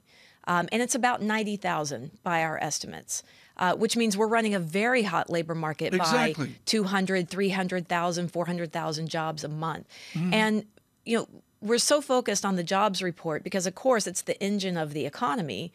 And when you've got recession fears and angst that is so high right now, a very weak jobs report would really rattle folks. But I tell you what would rattle me is if we don't see a slowdown in jobs, if we don't see that slack in the labor market start to return, because then the Fed would have to do even more. Then take us back to the Waller-Summers debate. And I don't want to wax philosophical here. We're 55 minutes away. It's not time for theory. But I do want to suggest there was this halcyon day before 2000 when it was truly a fully employed America. And Jeff Sachs and others have said, that's gone. Are we looking at this whole song and dance wrong, and that it's an America that is employable and there's a whole nother America that is not? Yeah, so I think when the dust settles, and who knows when that is, this is going to be a social economic debate for quite a long time because we are very focused on labor force participation rates picking up. And those will reach pre-pandemic levels. But and then what? I think what will not reach pre-pandemic levels is probably the employment to population ratio, because you will have a large chunk of the population that will just be unemployable. I tell you what, I've been learning more and more about long COVID, and not just long COVID that you have symptoms for more than 3 months, debilitating long COVID. And we've been studying the UK because they have a nice national database for it, trying to apply that to the U.S., we might have a real problem there, where a good chunk of folks are just simply going to be unemployable. And Ellen, this is something people have pointed to the mystery of the lack of recovery in the participation rate that we have seen. I want to go to Tom Porcelli's point, where he said, why is it bad to see high wage gains? Why is it bad to see wage gains that are still lagging so far behind inflation at a time when we have seen the middle class really crimped and crimped disproportionately? What's your response? Yeah, so I think that's absolutely right. From an economist perspective, we love high wage gains because it means you can have strong aggregate income, again, to support the consumer spending. And right now, these strong wage gains are being outpaced still by inflation. So real wage gains are negative. That's a very different view from, say, strategists that are looking at it from a company perspective where margins might be crimped because of high wage gains. But from an economic perspective, it's absolutely essential. So, Ellen, why is it then negative, right? I mean, at a certain point, why shouldn't the Fed welcome the wage gains and target other areas? In other words, can they point to some of the softening in inflation inputs that we're seeing, whether it's oil, whether it's food, whether it's, what Elon Musk was talking about with the components for the cars that he's making? Why can't they point to that and say the wage gains is the good part? So I think they will point to that. I don't think it's the time yet. I mean, I think they have to acknowledge that, yes, headline inflation will be falling, primarily because energy prices coming down. But core inflation that really represents how tight the domestic economy is still rising. And don't think we've reached the peak in that. And so I think that where their perspective is the strong wage gains going to lead to a wage price spiral? And there's absolutely no reason to expect that, because inflation expectations, which are an essential element of a wage price spiral, are just not there in this cycle. And we've not seen it emerge despite the strong wage gains. So they're watchful. But even there, they acknowledge that real wage gains are negative. Now, with inflation coming down, in our forecast, by the middle of next year, real wage gains will turn positive. So it's almost like you'll breathe some more life into the economy at a time when the Fed has done its maximum amount of tightening.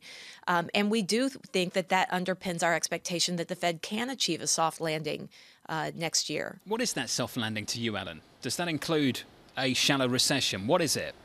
Well, soft landing at its basic form, right, is just simply, do you end up with a sharp growth slowdown, but growth is still positive, or do you drop into negative territory, into recession territory? Now, for markets, sharp slowdown versus shallow recession, you're going to trade it the same.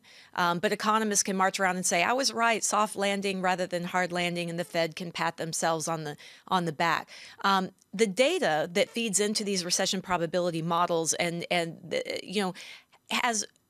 cannot understand the nuance between, is the data pointing to a slowdown or is the data pointing to a recession? So that's why you get such big recession fears. But the Fed is trying to engineer all of this, and we can see areas of the economy where they're very successful and areas where they need to continue. We're not having enough pinch yet in the labor market, for instance. And we're hoping to see some of those elements today that show that we're continuing to slow labor market gains. But I think a soft landing is absolutely possible here. And I'll tell you one thing that I've been having conversation with investors is really the focus on, well, what about negative job gains? That's recession, negative job gains. I can point back to 4 times since the 1970s that we've had sharp slowdown in negative job gains and still came out of that and had an expansion for a few more years. There you go. Ellen, awesome to have you here in New York City with us in the studio. Thanks for being with us. Ellen Zentner there of Morgan Stanley. As we count you down to payrolls, the data, let's call it 50 minutes away. Futures unchanged on the S&P with Tom Keene, Lisa Abramowicz and myself, Jonathan Ferro. Heard on radio, seen on TV. This is Bloomberg Surveillance. Keeping you up to date with news from around the world with the first word, I'm Ritika Gupta. China is lashing out at the US for House Speaker Nancy Pelosi's trip to Taiwan this week. Today, Beijing announced it is imposing unspecified sanctions on Pelosi and her family. China is also halting meetings with American military leaders and cooperation with the US on drugs, climate, and a number of other issues.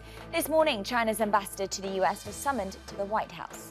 Bank of England Governor Andrew Bailey is rejecting criticism that the central bank acted too slowly on inflation. The remarks on BBC Radio are a response to growing attacks from the UK's Conservative Party. The BOE was first amongst major central banks to raise interest rates, but it's fallen behind the US Federal Reserve in the pace of those increases. US health officials have declared monkeypox a public health emergency. That is a step that will free up funding, treatments, and other services to fight the virus. The US leads the world with known cases, more than 6,000 of them. And South Korea has become the 7th nation to send a spacecraft to the moon. The country launched its first home-developed lunar orbiter. It lifted off from Florida's Cape Canaveral on top of a SpaceX Falcon 9 rocket. The orbiter will travel for 4.5 months before entering lunar orbit to begin its mission in December. And Facebook parent Meta Platforms has sold $10 billion in its first ever corporate bond deal. Meta had been one of the few S&P 500 companies without debt. The company's stance on borrowing may have shifted with the state of its business. Meta just posted its first quarterly revenue decline. Global news 24 hours a day on air and on Bloomberg Quick Take, powered by more than 2,700 journalists and analysts in more than 120 countries. I'm Ritika Gupta. This is Bloomberg.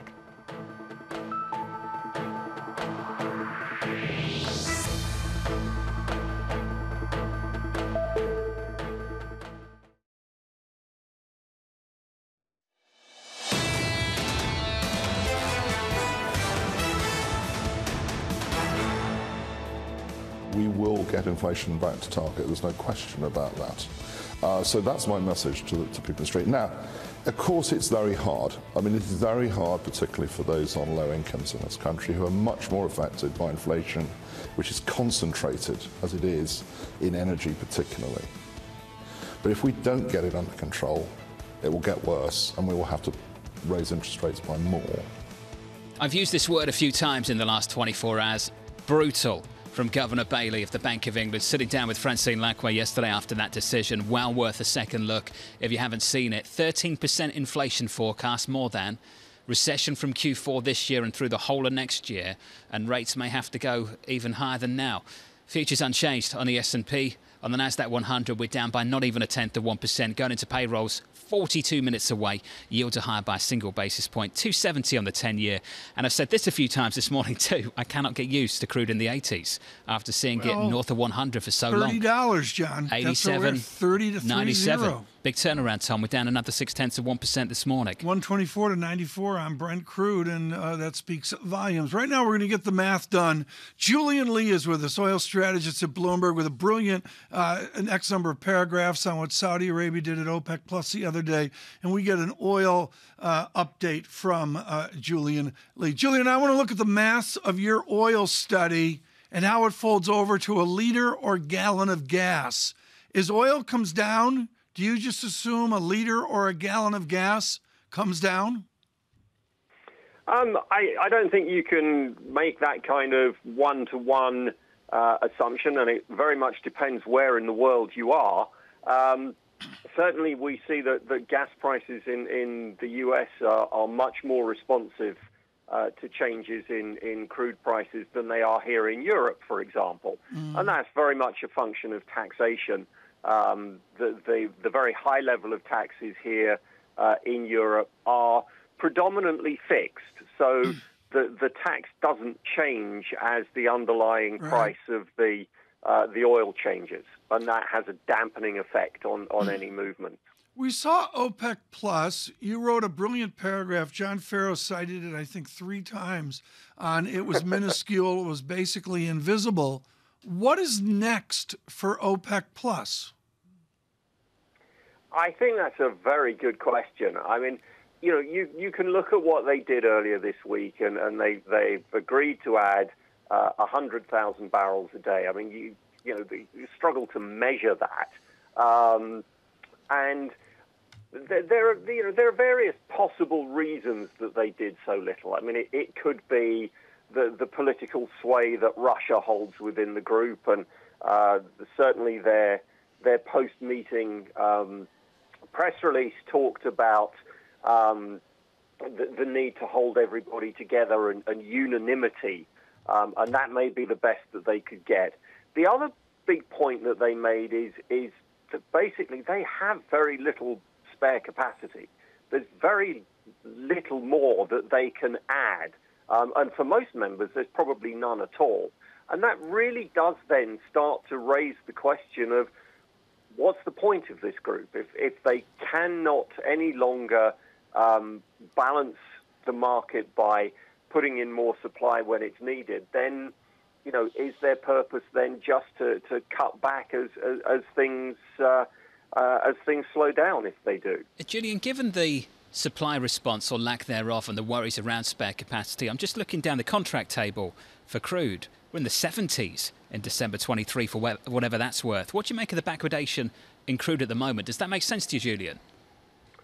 Well, I think I think that what people are starting to price in is the recession that's being talked about very much here in the UK at the moment, and certainly looks like happening across most of Europe, and whether it will be the same in the US, we don't know.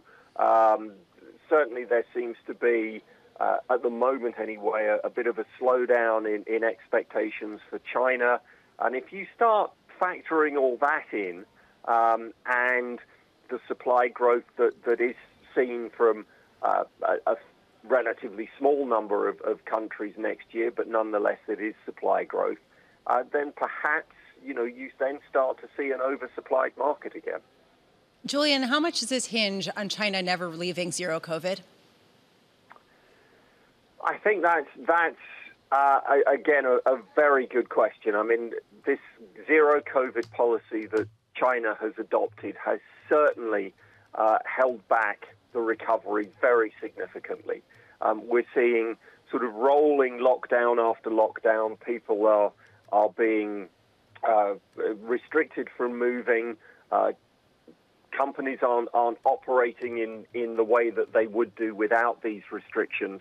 And there certainly is, I think, this great uncertainty around what happens in China if they have a shift in their COVID policy and things pick up again. But I think part of the uncertainty is that China's economy is still very tied in to being a supplier of goods to the rest of the world. And if the rest of the world is in recession, that has a knock-on effect, again, on China's economy.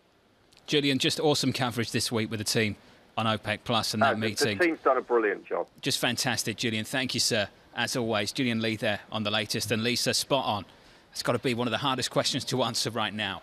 Can you get in the mind of President Xi and tell us what the demand picture looks like out of China? And can we get a sense of the range of potential outcomes for crude should the zero COVID be abandoned after the Party Congress later this year or not? I mean, is this basically the distinction between $70 or $110? I mean, how big is that spread? Pick your poison, Tom, when it comes to COVID zero. For the rest of the world, at least, the supply chain kinks could work themselves out a little bit more on the one side. On the other side, you're going to have a lot more demand into that commodity market. Well, the demand dynamics is always the greatest mystery. John, it's just something learned years ago as a general statement.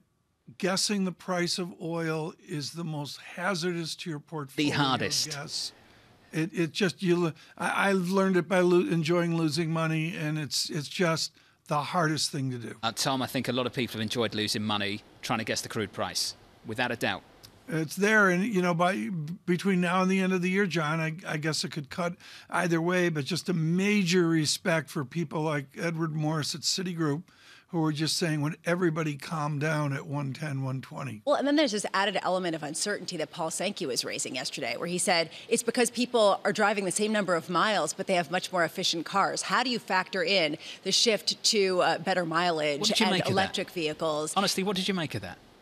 Were you convinced by that? I challenged it by saying, well, we're talking 2 years difference that we're experiencing these, declines in terms of gas usage in a certain peak period of time. So unless everybody got electric vehicles in those 2 years, it's hard to see that that would necessarily be the case. That said, there is this issue of better efficiency right now going forward. John, I remember people gaming the price of oil off the shift from traditional tires to radials a million gazillion years ago. How many decades ago was that, Tom? It just, Good times. It's supply and demand.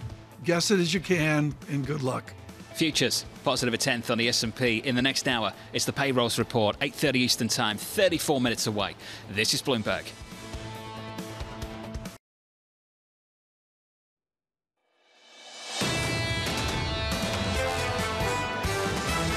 Many of us have been saying, we're in a technical recession, but not a true recession because the labor market is so strong. I don't think we're pricing in the recession that's coming. I think the Fed was very, very late to this. I mean, I would argue that today we should be 100 basis points higher. I think what the market needs to see is more and more tightening. It's clear that, the Fed is not done. This is Bloomberg Surveillance with Tom Keene, Jonathan Ferro, and Lisa Abramowicz. Good morning, everyone. Jonathan Ferro, Lisa Abramowicz, and Tom Keene on radio, on television. It is Jobs Day in America. An important report to us here in 29 minutes. John, I'm going to go beneath the headline data and say wages, wages, wages. That's what matters this morning. It's a two-part story, Tom. A two-part story. Today's payrolls, next week is CPI, and that should set us up for a meeting in September for this Federal Reserve, because you'll get another CPI report and another payrolls report then too. It's a long, long way, Tom, to that September meeting, and Jackson Hole comes somewhere in between. No forward guidance into this report. We've become data dependent. The data's there at 8:30, and the Fed will have to adjust. But, John, markets also, and we do so with curve inversion of 37 negative basis points. Tom, that's the story for me, for Lisa, for you too, this week. The Fed has pushed back in a way we thought they would. Yields have responded at the front end by 17 or 18 basis points on a 2-year, higher, and the equity markets kept on rallying. The Nasdaq 100 rallying for a third consecutive week, Tom, and we have ripped off that market low.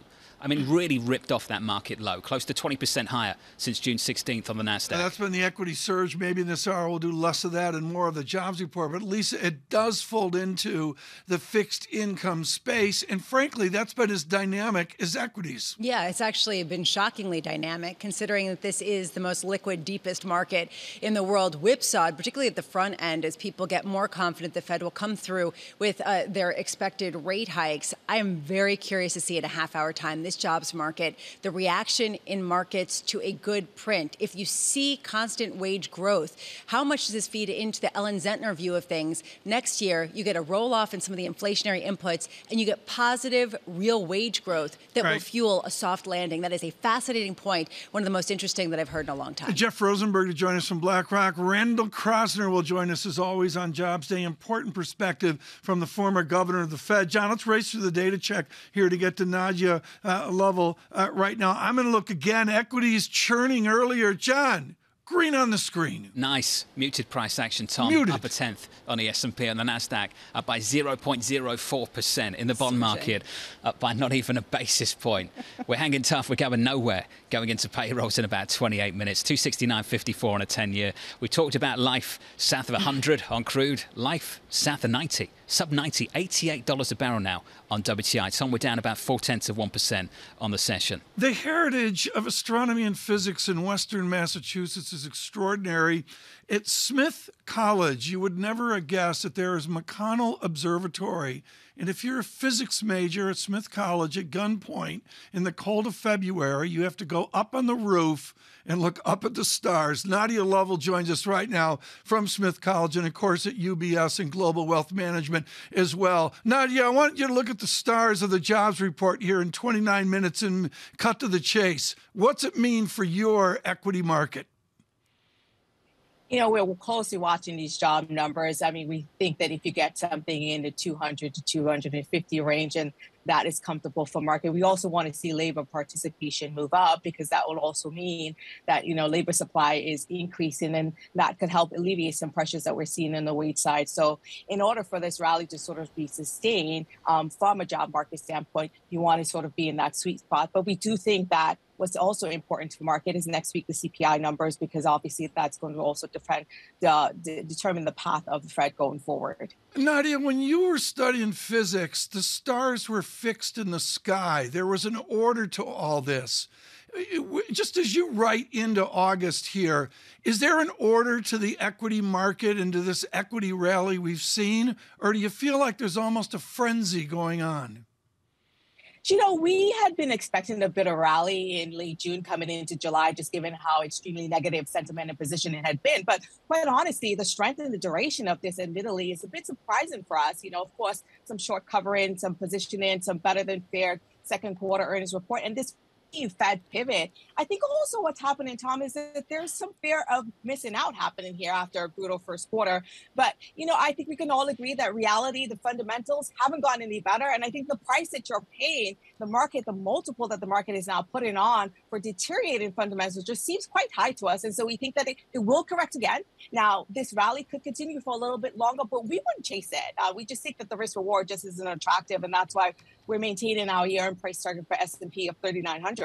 So, Nadia, tell me how you would use this strength to sell into. What would you sell? How would you fade this story?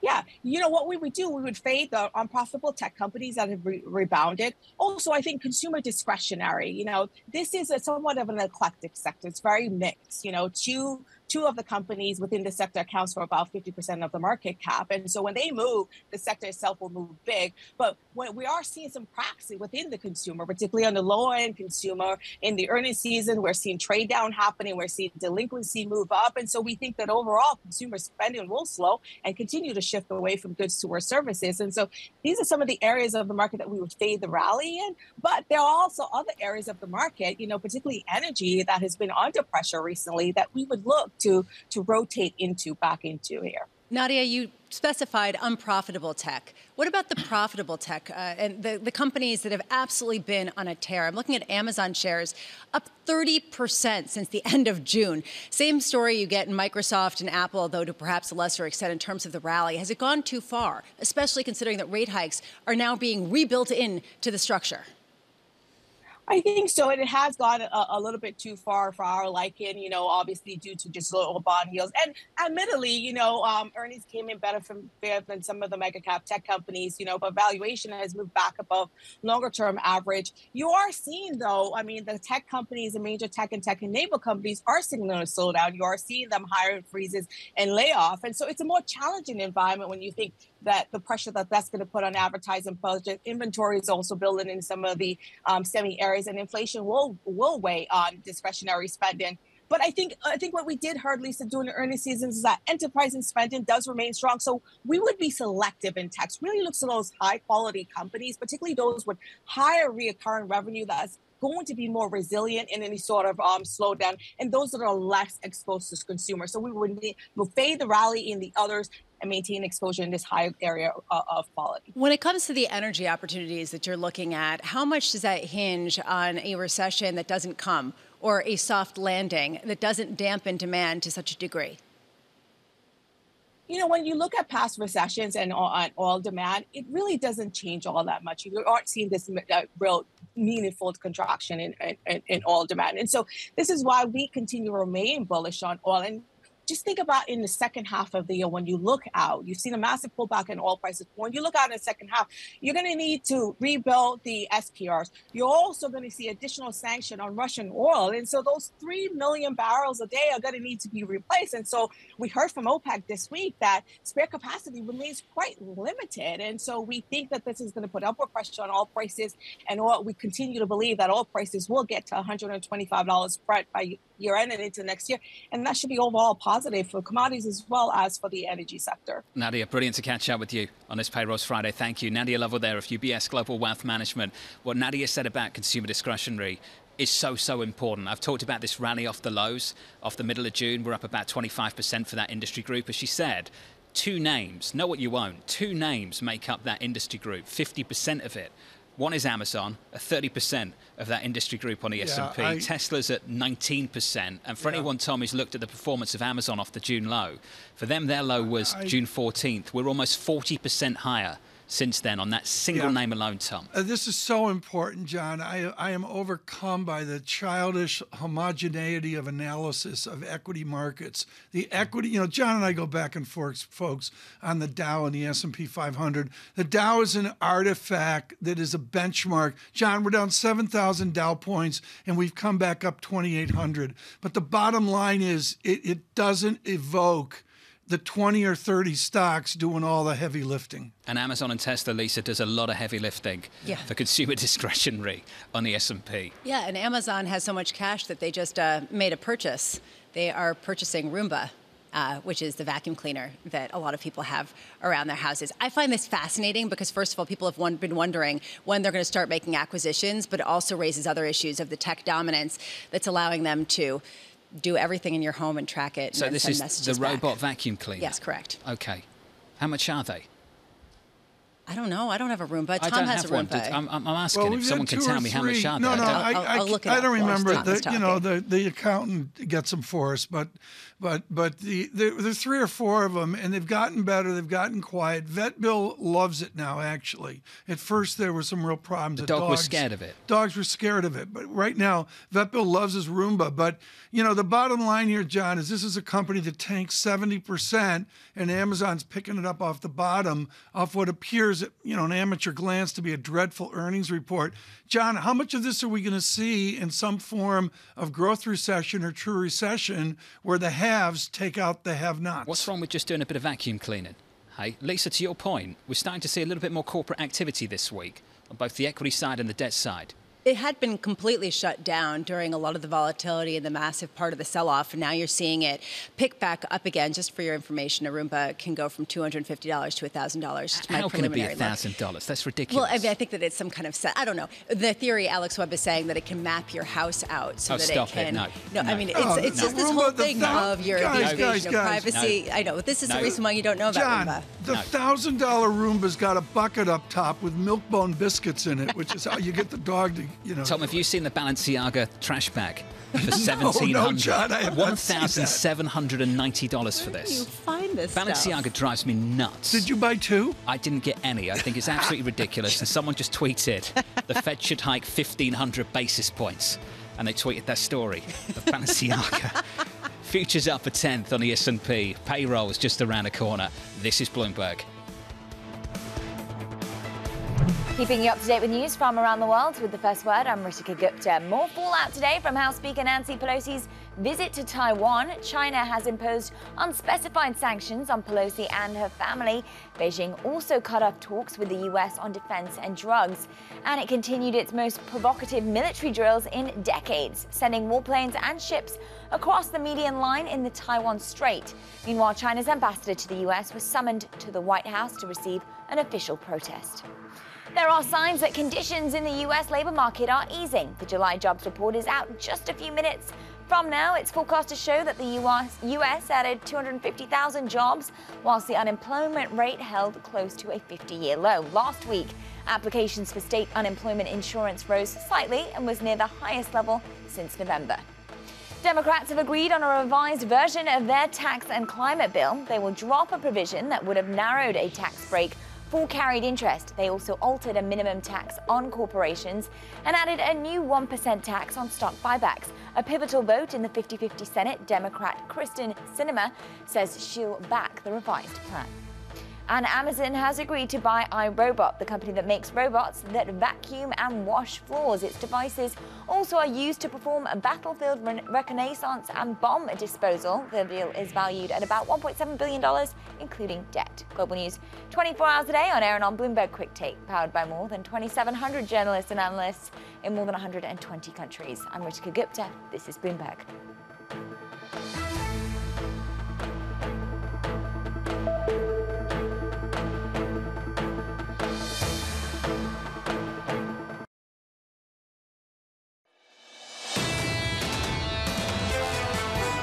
Fed keeps on sort of, hanging their hat on the idea that there's, people can find a job really quick. Job openings are not the thing we're supposed to be hanging our hat on. It's a massive lagging indicator. They fall in earnest in the midst of a recession. That was Tom Porcelli there of RBC going into the payrolls report in around about 13 minutes. From New York City this morning, good morning, Tom Keene, Lisa Abramowicz and Jonathan Ferro. Futures shaping up as follows. Up a little more than 0.1% on the S&P, on the Nasdaq totally unchanged almost. Likewise in the bond market, Tom, 269.54, crude 88. Not much price action out there. Going into payrolls, 12 minutes away. Up to churn there. I would say a little bit of lift in the equity market gets my attention, and the VIX under a 22 really shows the extent of how we've moved. Right now, we dive into the jobs report. Of course, Michael McKee will join and Jeffrey Rosenberg as well. But we start strong with the former governor of the Federal Reserve System, Randall Krosner, joins us of Brown University, and of course, now at the Booth School and the University of Chicago, and hugely affected by the work and heritage of George Stigler.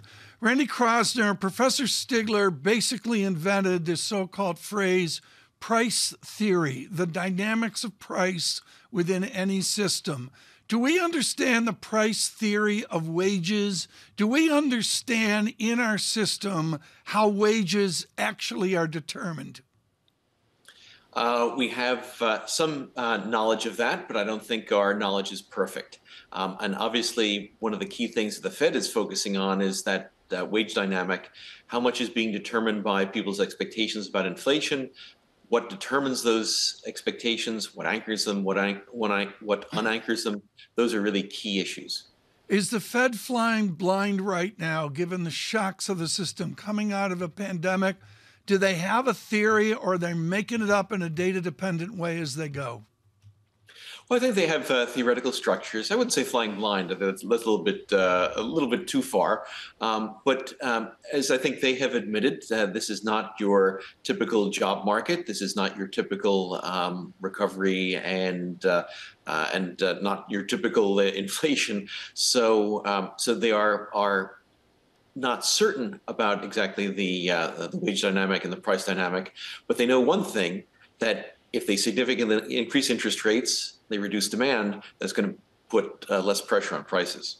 Michael Schumacher came in and he was talking about what the Fed is looking for in terms of their communications. And he was saying basically they're just not getting into what they need to be saying, which is they need to be raising rates and they need to give that conviction to markets. Do you think that they are doing a bad job in messaging with particular focus on Fed Chair Jay Powell?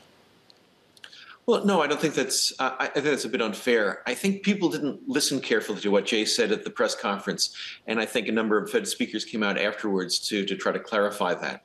He did say that he was going more meeting to meeting, but he also made it very clear what the direction was.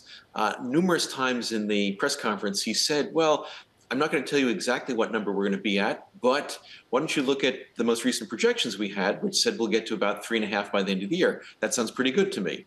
So he's not giving a meeting by meeting number, but he's giving a direction. And I think the other Fed speakers have been pretty consistent in that. There is a fear that the Fed goes into the stop-and-go dynamic that we've been talking about. Mohamed El-Arian, John was pointing that out earlier, that they're going to make the same mistake that they made in the 70s and stop raising rates too soon, even lower them, and then another bout of inflation will take over and cause them to have to move again. How are the dynamics of inflation similar to the 1970s that could cause that versus different, making that not as big of a risk? Well, one, I think because of that experience, the Fed is well aware of that. And I think you can see from what Jay has said and what from the other Fed speakers have said, that the market is much too sanguine about them pulling rates back down early next year. Now, the Fed speakers have changed some of those market expectations because I think the Fed realizes that it's not like you just put the interest rate up to 3.5%, 4% for a month or two, inflation comes down and everything's fine. You've really got to make sure that inflation and inflation expectations have come down and are out of the system. And that's going to mean keeping interest rates, I would estimate, around 4% for a while. That's not going to be something that they just barely get to and then retrace. Randy, isn't that forward guidance? It's, it's giving some sort of notion of what the Fed reaction function is, whether you call it forward guidance or not. I think also there's a confusion about the meeting by meeting guidance of like, well, next meeting we're going to do 75. Yeah. Jay very clearly said, we're not going to say that. He didn't say we're not going to give you some sort of broad direction. Okay. Randy Krosner, do you like that, Lisa? There is no more short-term forward guidance. There is medium-term forward guidance. Does that add up? I'm just still thinking about 4% for quite a long time, that will be where the Fed funds rate, that was Randy Krosner's call. And that's a really significant change from market expectations. What would cause a shift away from that? And what do you have to see in the labor market to justify that kind of move that really is not priced in? What is quite a long time? I mentioned that note from Adam Ruskin over at Deutsche Bank. Over the last 3 Fed tightening cycles, the time spent at peak, 7 months in the year 2000, 12 months in 06, 07, 6 months in 2018-19. Just something to think about. We are about 7 minutes away from the payrolls data. Randy's going to come back in a moment and break that down for us. Mike McKee will as well. Futures up about 0.1%. Mike McKee, what are you looking for when this one drops? Well, I think the interesting thing is going to be the divergence that we've seen in between equities and bonds may get highlighted by whatever happens today. If we get a bang-on number, everybody trades as the way they did. But if it's really weak or really strong, that will cause people to start thinking about recession or the fact that the Fed's going to have to go more. So be interesting to see what the headline number is today. And then you'll have this fork in the road. And as Yogi Berra once said, when you come to a fork in the road, take it. Let's talk about that fork in the road. Mike, when are you expecting to see the deceleration? And I don't mean the step down from 300 to 200. We could see that this morning. I mean the real weakness that people are looking for. Well, it's probably going to be another month or two, maybe two, because these are backward-looking numbers. And the problem is we never get a contraction, or have not in the past, gotten a contraction in jobs created until after a recession has started. So if you believe the recession's underway, you could see this happening. But economists have never forecast in advance decline in jobs. So it's going to be interesting to see how long it takes to get there, if we get there. Yeah, very quickly, Mike. And I love the paper Yogi Berra gave at Jackson Hole there a number of years ago. Mike, I want to talk about this canard of a fully employed America. It's baloney. Are we fully employed? Well, the only way you can argue that is to talk about the math of it, because otherwise it's subjective. But the math of it is, yes, we're at a rate of unemployment where everybody who wants a job basically can find a job. There's always going to be people in between jobs. So, yeah, the Fed has a pretty good view on that, I think, and it's hard to disagree. The one thing about Jackson Hole that Yogi Berra also said was nobody goes there anymore. It's too crowded. We'll be going there, Mike, at the end of the month. Looking forward to going there with you. Mike McKee's going to be standing by to break this down. Mike McKee alongside Tom Keene and Lisa Abramowicz. I'm Jonathan Ferro. When this one drops, we'll catch up with Mike McKee. We'll get the thoughts of Randy Krosner, formerly of the Federal Reserve, to give us his thoughts on what this means for the Fed. And then the market response, too, with Jeff Rosenberg of BlackRock. All of that coming up in about 5 minutes' time. Going into this payrolls report, futures essentially unchanged, up about 0.1% on the S&P. On the NASDAQ, up by 0.05%. Yields going nowhere at 269.36. Yields likely going somewhere in about 4 minutes. Your estimate, 250K. The number up next.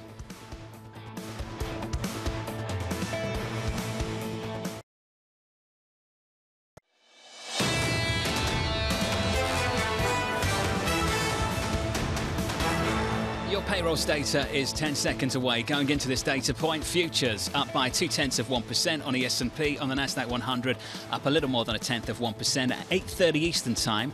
Hopefully with the payrolls report, let's get over to Mike McKee. Hey, Mike.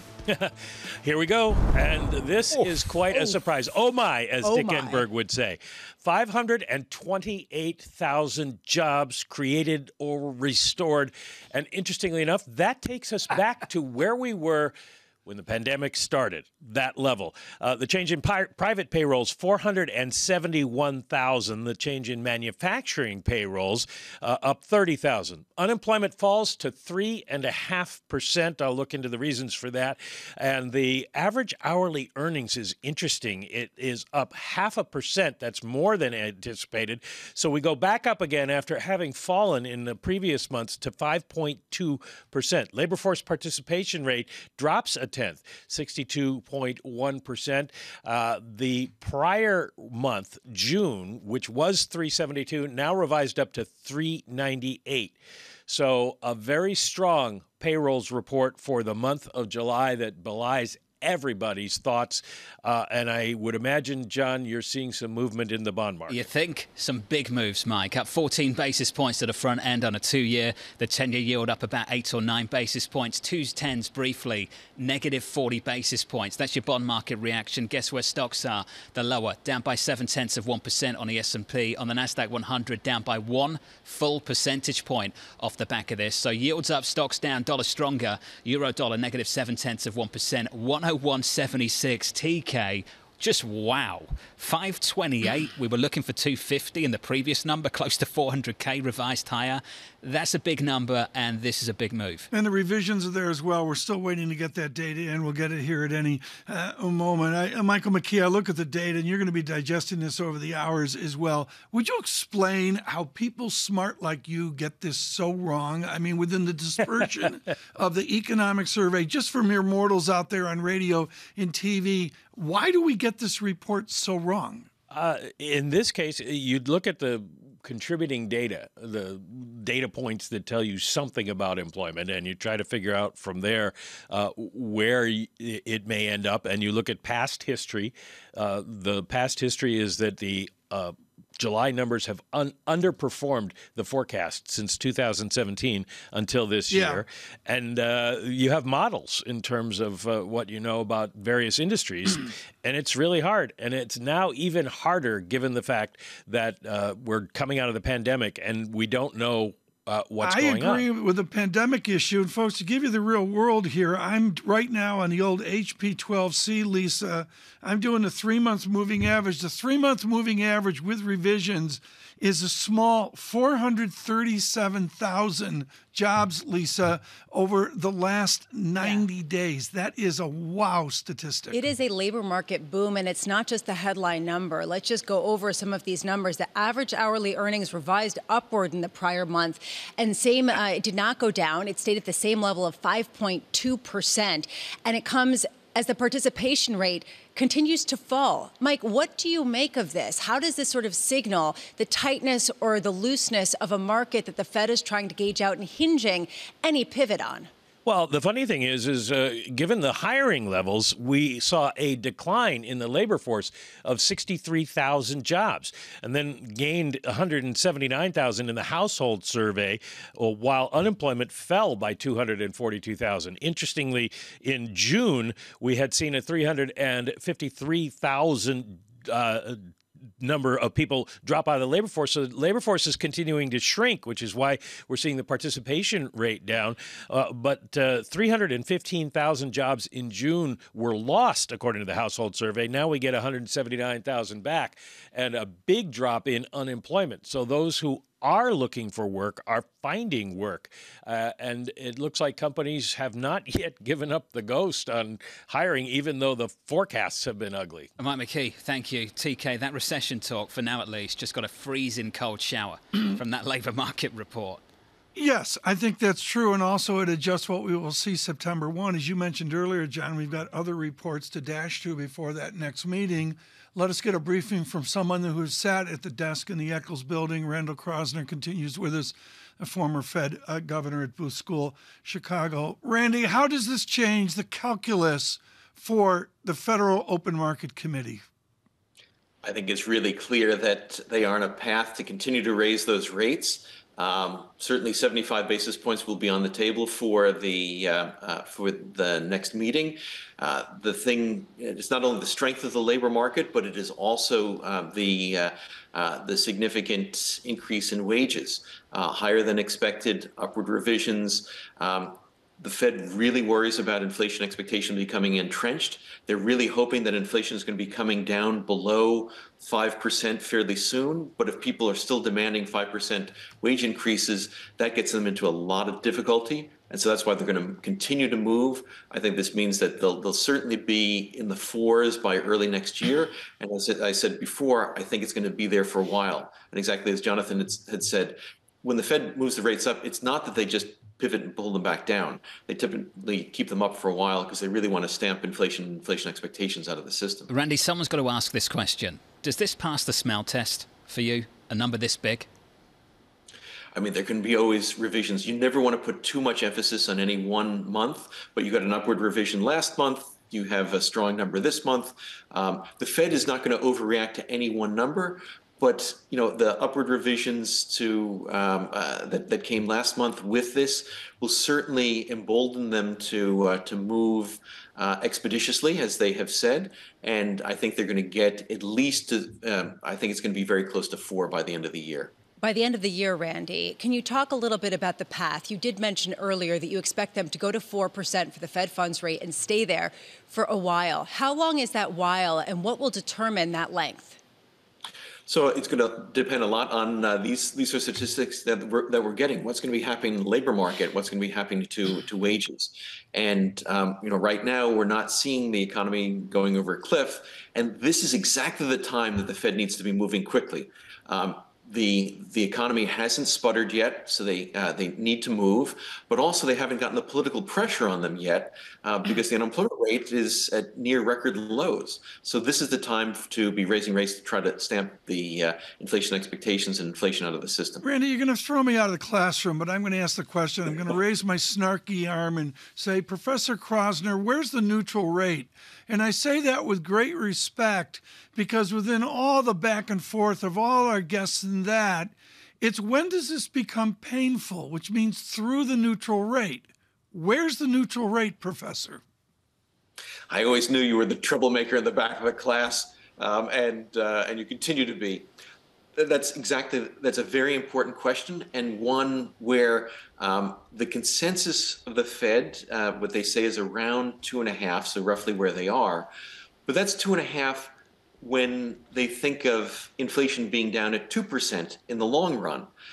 In the short run, when inflation is still very, very high, you still have a dramatically negative inflation-adjusted rate. So 2.5 is not neutral right now. In the long run, it might be neutral, but it's still quite expansionary when inflation is, depending on your measures. So are you giving up the Chicago school and joining Adam Posen with a 3% inflation level? Is that really what we're talking about here? Is we need to adjust the neutral rate higher? No. I'm not saying that the goal should change from 2%, and I'm not saying that in the long run, they're not. I think they're right about or it seems reasonable that they are in a reasonable range for the long run. But in the short run, you can't say that 2.5% is neutral when inflation is 8%, and so you have a very significantly negative real rate. So there's sort of a long run versus short run kind of thing. Hey, Randy, awesome to catch up. Randy Krosner there with the latest reaction to this payrolls report, and it really is a wow payrolls report. The headline number 528K, the median estimate 250, the previous number revised higher from 372 to 398, and everywhere you look, unemployment lower to 3.5%, down from 3.6, average hourly earnings year over year 5.2%, month on month 0.5%, both of those better than expected, and this is how the market responds to it. Lisa said it, good news, bad news for stocks. We're down 0.7 on the S&P. I thought we'd be down on much the Nasdaq, more, John. We're down 0.9 of 1%. And Tom, way much more. Given what we're seeing in the bond market, yeah. I can imagine why you think that. Up 17 basis points on a 2-year, on a 10-year, up 10 or 11. That means 2s, 10s. The difference between the two, negative 41 basis points. Let me just get to FX, Tom. Please. Euro dollar down 0.6%. Some dollar strength out there now, 101.82. And I think the take from Connor Sen over at Bloomberg Opinion out on Twitter right now is something we all need to think about. You don't go from 300 to 500K monthly prints to negative prints in 6 months. If you're worried about a job loss recession, you've got to kick that view to 2023. Now, Tom, if Connor's right, then I wonder what that means for how far Fed funds goes. And I'd throw in Larry Summers, which essentially is what Randy was talking about there. Larry Summers said on Wall Street Week with David Westin last week, the idea that we're at neutral with inflation where it is right now, and Tom, I'd add in where the labour market is right now. What did he say, Lisa? To be diplomatic, to be blunt, it was absurd? Yeah, it was indefensible. That was the word he used. Tom, I'd have to say this morning at least, it sounds absurd. And I would suggest that Governor Krosner there was being delicate with his former public effort of being delicate about 2%, moving out to Posen's 3%, or maybe where Summers is, which is even a higher statistic. John, before we get to Jeff Rosenberg, we have to make the call of the summer, which is Priya Misra, TD Securities, as the curve inversion plunges beneath a negative 40 to a negative 43 basis points as well. I'm sorry, John, it's my call of the summer. 6 basis points deeper. Can write it down. Yeah. Another 6 or 7. Tom, I'm going to run. I'm going to catch up with Rick Reeder of BlackRock in the next hour. Mohammed Al-Arian. You're leaving us? Mike Collins of PGIM. Anastasia Amoroso of iCapital. And we're here from the White House too. Secretary Walsh coming up, Tom. We said earlier on this morning, the story they've got to tell is getting just a little bit better. I imagine they'll lean a little bit more heavily towards the labour market report today and maybe away from the GDP report of the other week. And futures negative 32 here now, a little bit of deterioration there in the last number of minutes. To make sense of this stunning report, Jeffrey Rosenberg joins us, portfolio manager of the Systematic Multi-Strategy Fund at BlackRock. Jeff Rosenberg, let me cut to the chase. How do you do multi-strategy with such a shock? It is a bit of a surprise. Clearly, you guys have hit it on the head with good news being bad news, and it's surprisingly strong, and it's a reminder of just how strong the economy is. We're expecting an eventual slowdown, but it's not here yet. And Lisa and I were talking about this ahead of time. What does the market do on a big upside surprise? And so the narrative going in here from the FOMC was the Powell pivot, and this is the payroll pushback. And the pushback is they're not going to be able to pivot as aggressively as the market was expecting post that FOMC. And that's what you're seeing with that yield curve flattening and the big increase in the front end of the rates. Right. And then on risky assets and equities, they don't like that because they like, the end of the Fed tightening. And as Randy Krosner was talking about, if inflation doesn't come down, we are nowhere near neutral. And so you've got a lot more Fed hikes if you don't have that inflation coming down. Jeff, I've got a bunch of dweeby bond questions for you, but I think it's important that a large population of our radio and TV audience worldwide don't have fancy financial degrees.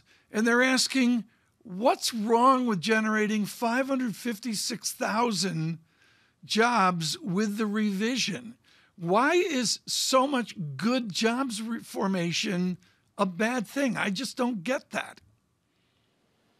Yeah, well, it's about overheating, and it's about inflation. And one of the challenges that you have is in this report, you see a lot of signs of that wage inflation and the wage price spiral that is really the bigger risk here, that you transition from COVID, supply side disruptions, transitory, to something that's much more persistent. And the risk is that inflation hurts everyone. And if you don't snub it out early, the pain that has to happen later is much, much greater. And so that's why good news is bad news, because for financial markets, it means the Fed is going to have to do a lot more and is going to have to do that sooner. Tightening financial conditions to rein in the demand side is the only tool they have to address this inflation concern. So, Jeff, we were talking before we got these numbers that the Powell pivot would turn into the payroll pushback, which is exactly what we're seeing. And that was your expectation just based on how lopsided the markets have gotten in their belief of the pivot. How much have we unwound of that? How much more do we have to go? And I say this as we look, yes, at NASDAQ futures down about 1% and going lower, but still well off the lows after surging over the past few weeks. Well, there's a narrow reaction to today, and then there's a longer run issue. The narrow reaction is, as I looked at it last, about 17 basis points. You're taking back, a little bit less than 25 that you priced out following the FOMC and the Powell pivot. But the bigger issue is really what Randy's talking about and what Summers is talking about, that, to say that we're at neutral, we're at 2.5% is a conflation. It's the difference between the long run neutral, which is really what he was talking about, and the issue of the short run. And this is the issue we're going to be talking about for the next 6 to 9 months, which is we're past peak inflation. We're going to see inflation decline, but to what level? Because the forecast in the Fed to say that they're at neutral, as Randy was just saying, is that's a 2% inflation rate. If you don't get to that 2% inflation rate, say you get to a higher inflation rate of, say, 3%, well, what it means is that you're nowhere near your long-term neutral, and the whole bond market expectations in terms of where rates settle in have to reprice, because what we're pricing right now is a 2% inflation, a 2.5% long-term neutral, and that's all conditional on the realization of that 2% inflation rate. Jeff, this is a sea of uncertainty, and we're getting little nodes that might point to a direction of travel. Where is your conviction right now as you tweak your portfolio, as you try to understand where the risks are mispriced in markets? Yeah, we're a little bit skeptical of the rally that we've seen in risky assets. We're still concerned that you have both a shock in terms of inflation, what we're talking about here today in terms of what the Fed has to do in front of that, tightening financial conditions not being conducive for risky assets. So we've been pulling back from our risky asset position. We didn't add in the rally that we saw in July. It's important to recognize that when you're in bear markets, they don't go straight down. They have ratchets. They have bear market rallies. That's what most people are characterizing the last up move here. That's fairly consensus. We're a little concerned that we're in the consensus camp there, but we think all the data is pointing to still considerable challenges to the risky asset profile going forward here. So it's a little bit more cautious view on risky assets. What about your portfolio of cash? I know that BlackRock has been adjusting its cash and holding a higher than usual level of it.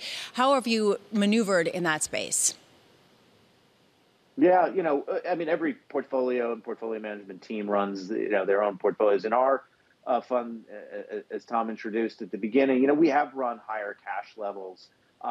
It's a way to reduce some of the risky asset exposure. The other issue that all investors are facing in this summer environment is it's been an exceptionally illiquid environment, very expensive to trade.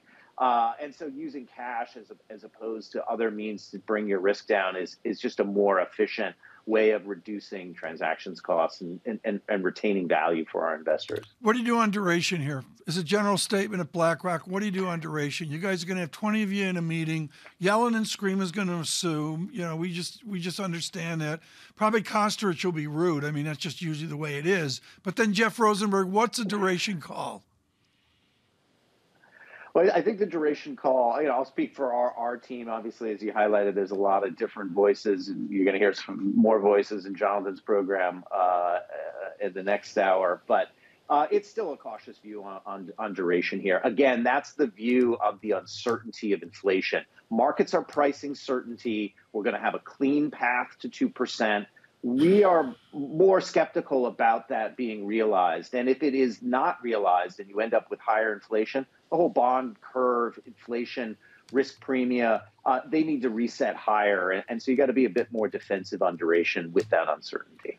Jeff Rosenberg, thank you so much. Greatly appreciate it right now. Lisa, let's sum this up, please, with futures negative 43, Dow futures negative 222, and the VIX 22.37. Yeah, just to frame this, before this payrolls report, we were fluctuating between gains and losses, kind of meandering. The reaction was so fierce and so quick. I mean, honestly, it was very clear. And I've got to say that 1.4% decline right now, Tom, on the NASDAQ catches my attention. It is a repricing in equity markets to what bond markets are saying. Forget the dovish pivot.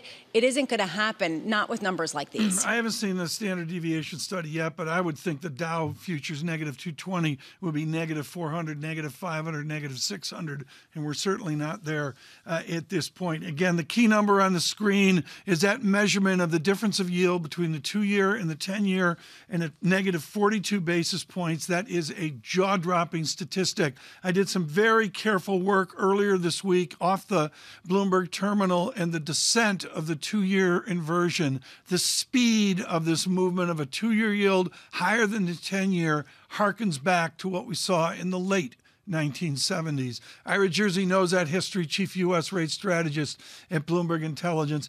Ira, let's start with that first. If I take the vanilla spread, the 2s, 10s, its first and its second derivatives are absolutely stunning. What does that signal?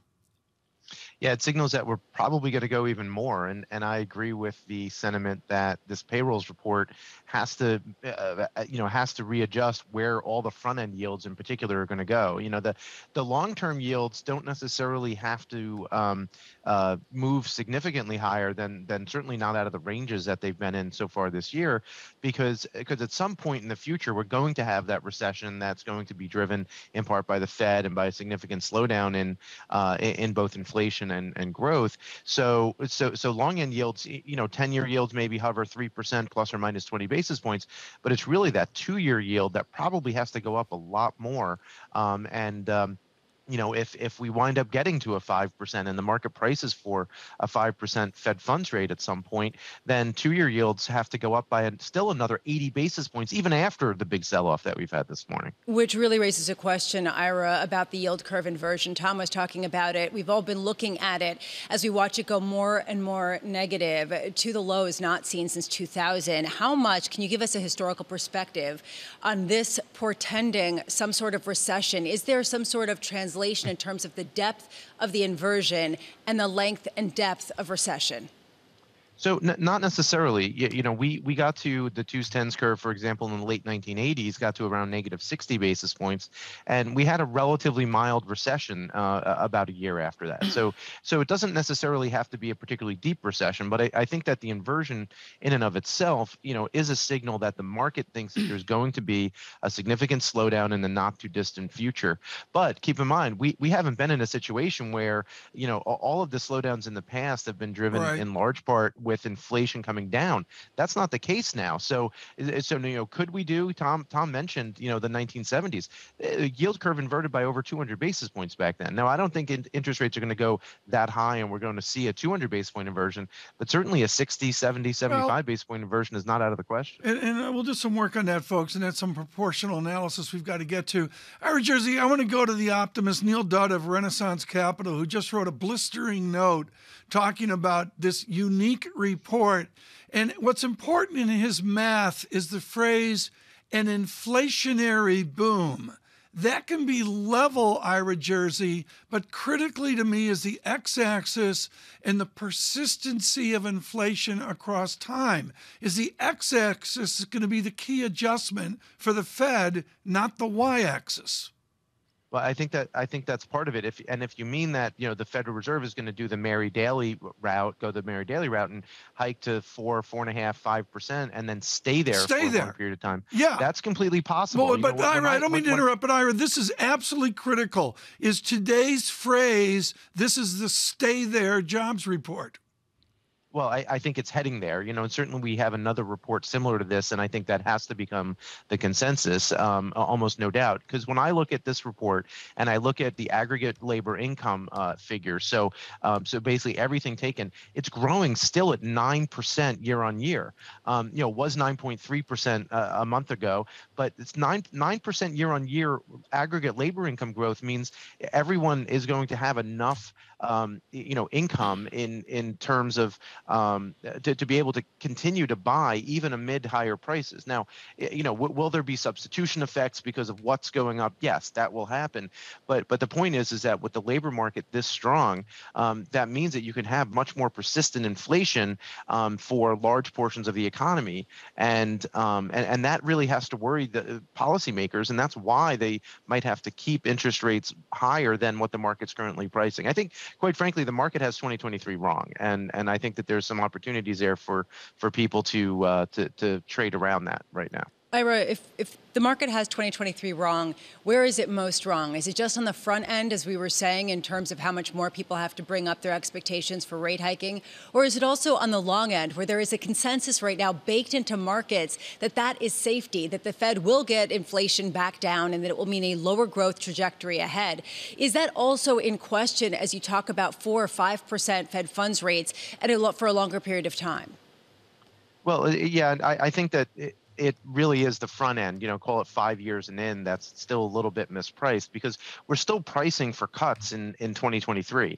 And I don't think those cuts necessarily will come, or if they do come, it's like at the very end after we've hiked to 5%. So I think that the long end, like I said, it doesn't have to move very much, but even a move from where we are now on the 10-year yield up to say 325 or 340, that's still going to be a 4 or 5% decline in the Treasury index. In that part of the Treasury index. So it still means a lot of pain for bond investors. So it's hard to love the bond market right here with inflation this high and with almost too much optimism on the path of inflation's decline. Ira Jersey, thank you so much. Peter Bookvar just publishing over at Bleakley, and this is the economics of the moment, noticing the bang-up jobs report amid GDP declining, and as Bookvar says, productivity is plunging. We get some productive comments right now from Michael Casper on the stock market equity strategist at Bloomberg Intelligence. Let me get this straight. Hugely employed America.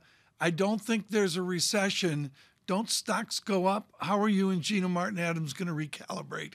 Not necessarily. So as the previous two commentators said, this report is hugely inflationary, and we were really watching that average hourly earnings figure. And up it went. And up it went, and it got revised higher for the previous month. So really, it's hitting companies' margins, and we're also starting to see some demand destruction here, where revisions for revenues over the next few quarters are starting to be cut.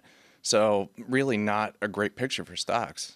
Michael, how much does this cut into profit margins versus from the free cash flow that companies have that are doing really well? When I say about this, I mean paying employees more at a time when they're starting to look to cut costs. Yeah, so far, margin expectations for 3Q and 4Q are down about 40 basis points each. And the revenue cuts that I mentioned are about equal size. So you're seeing 3Q EPS estimates go down about 422 basis points, 4Q down about 322 basis points, and then fiscal year 2023 is also down about 3 percentage points over the last 9 weeks, which is the largest cut we've seen over the same time frame since we started recording this data back to 2010.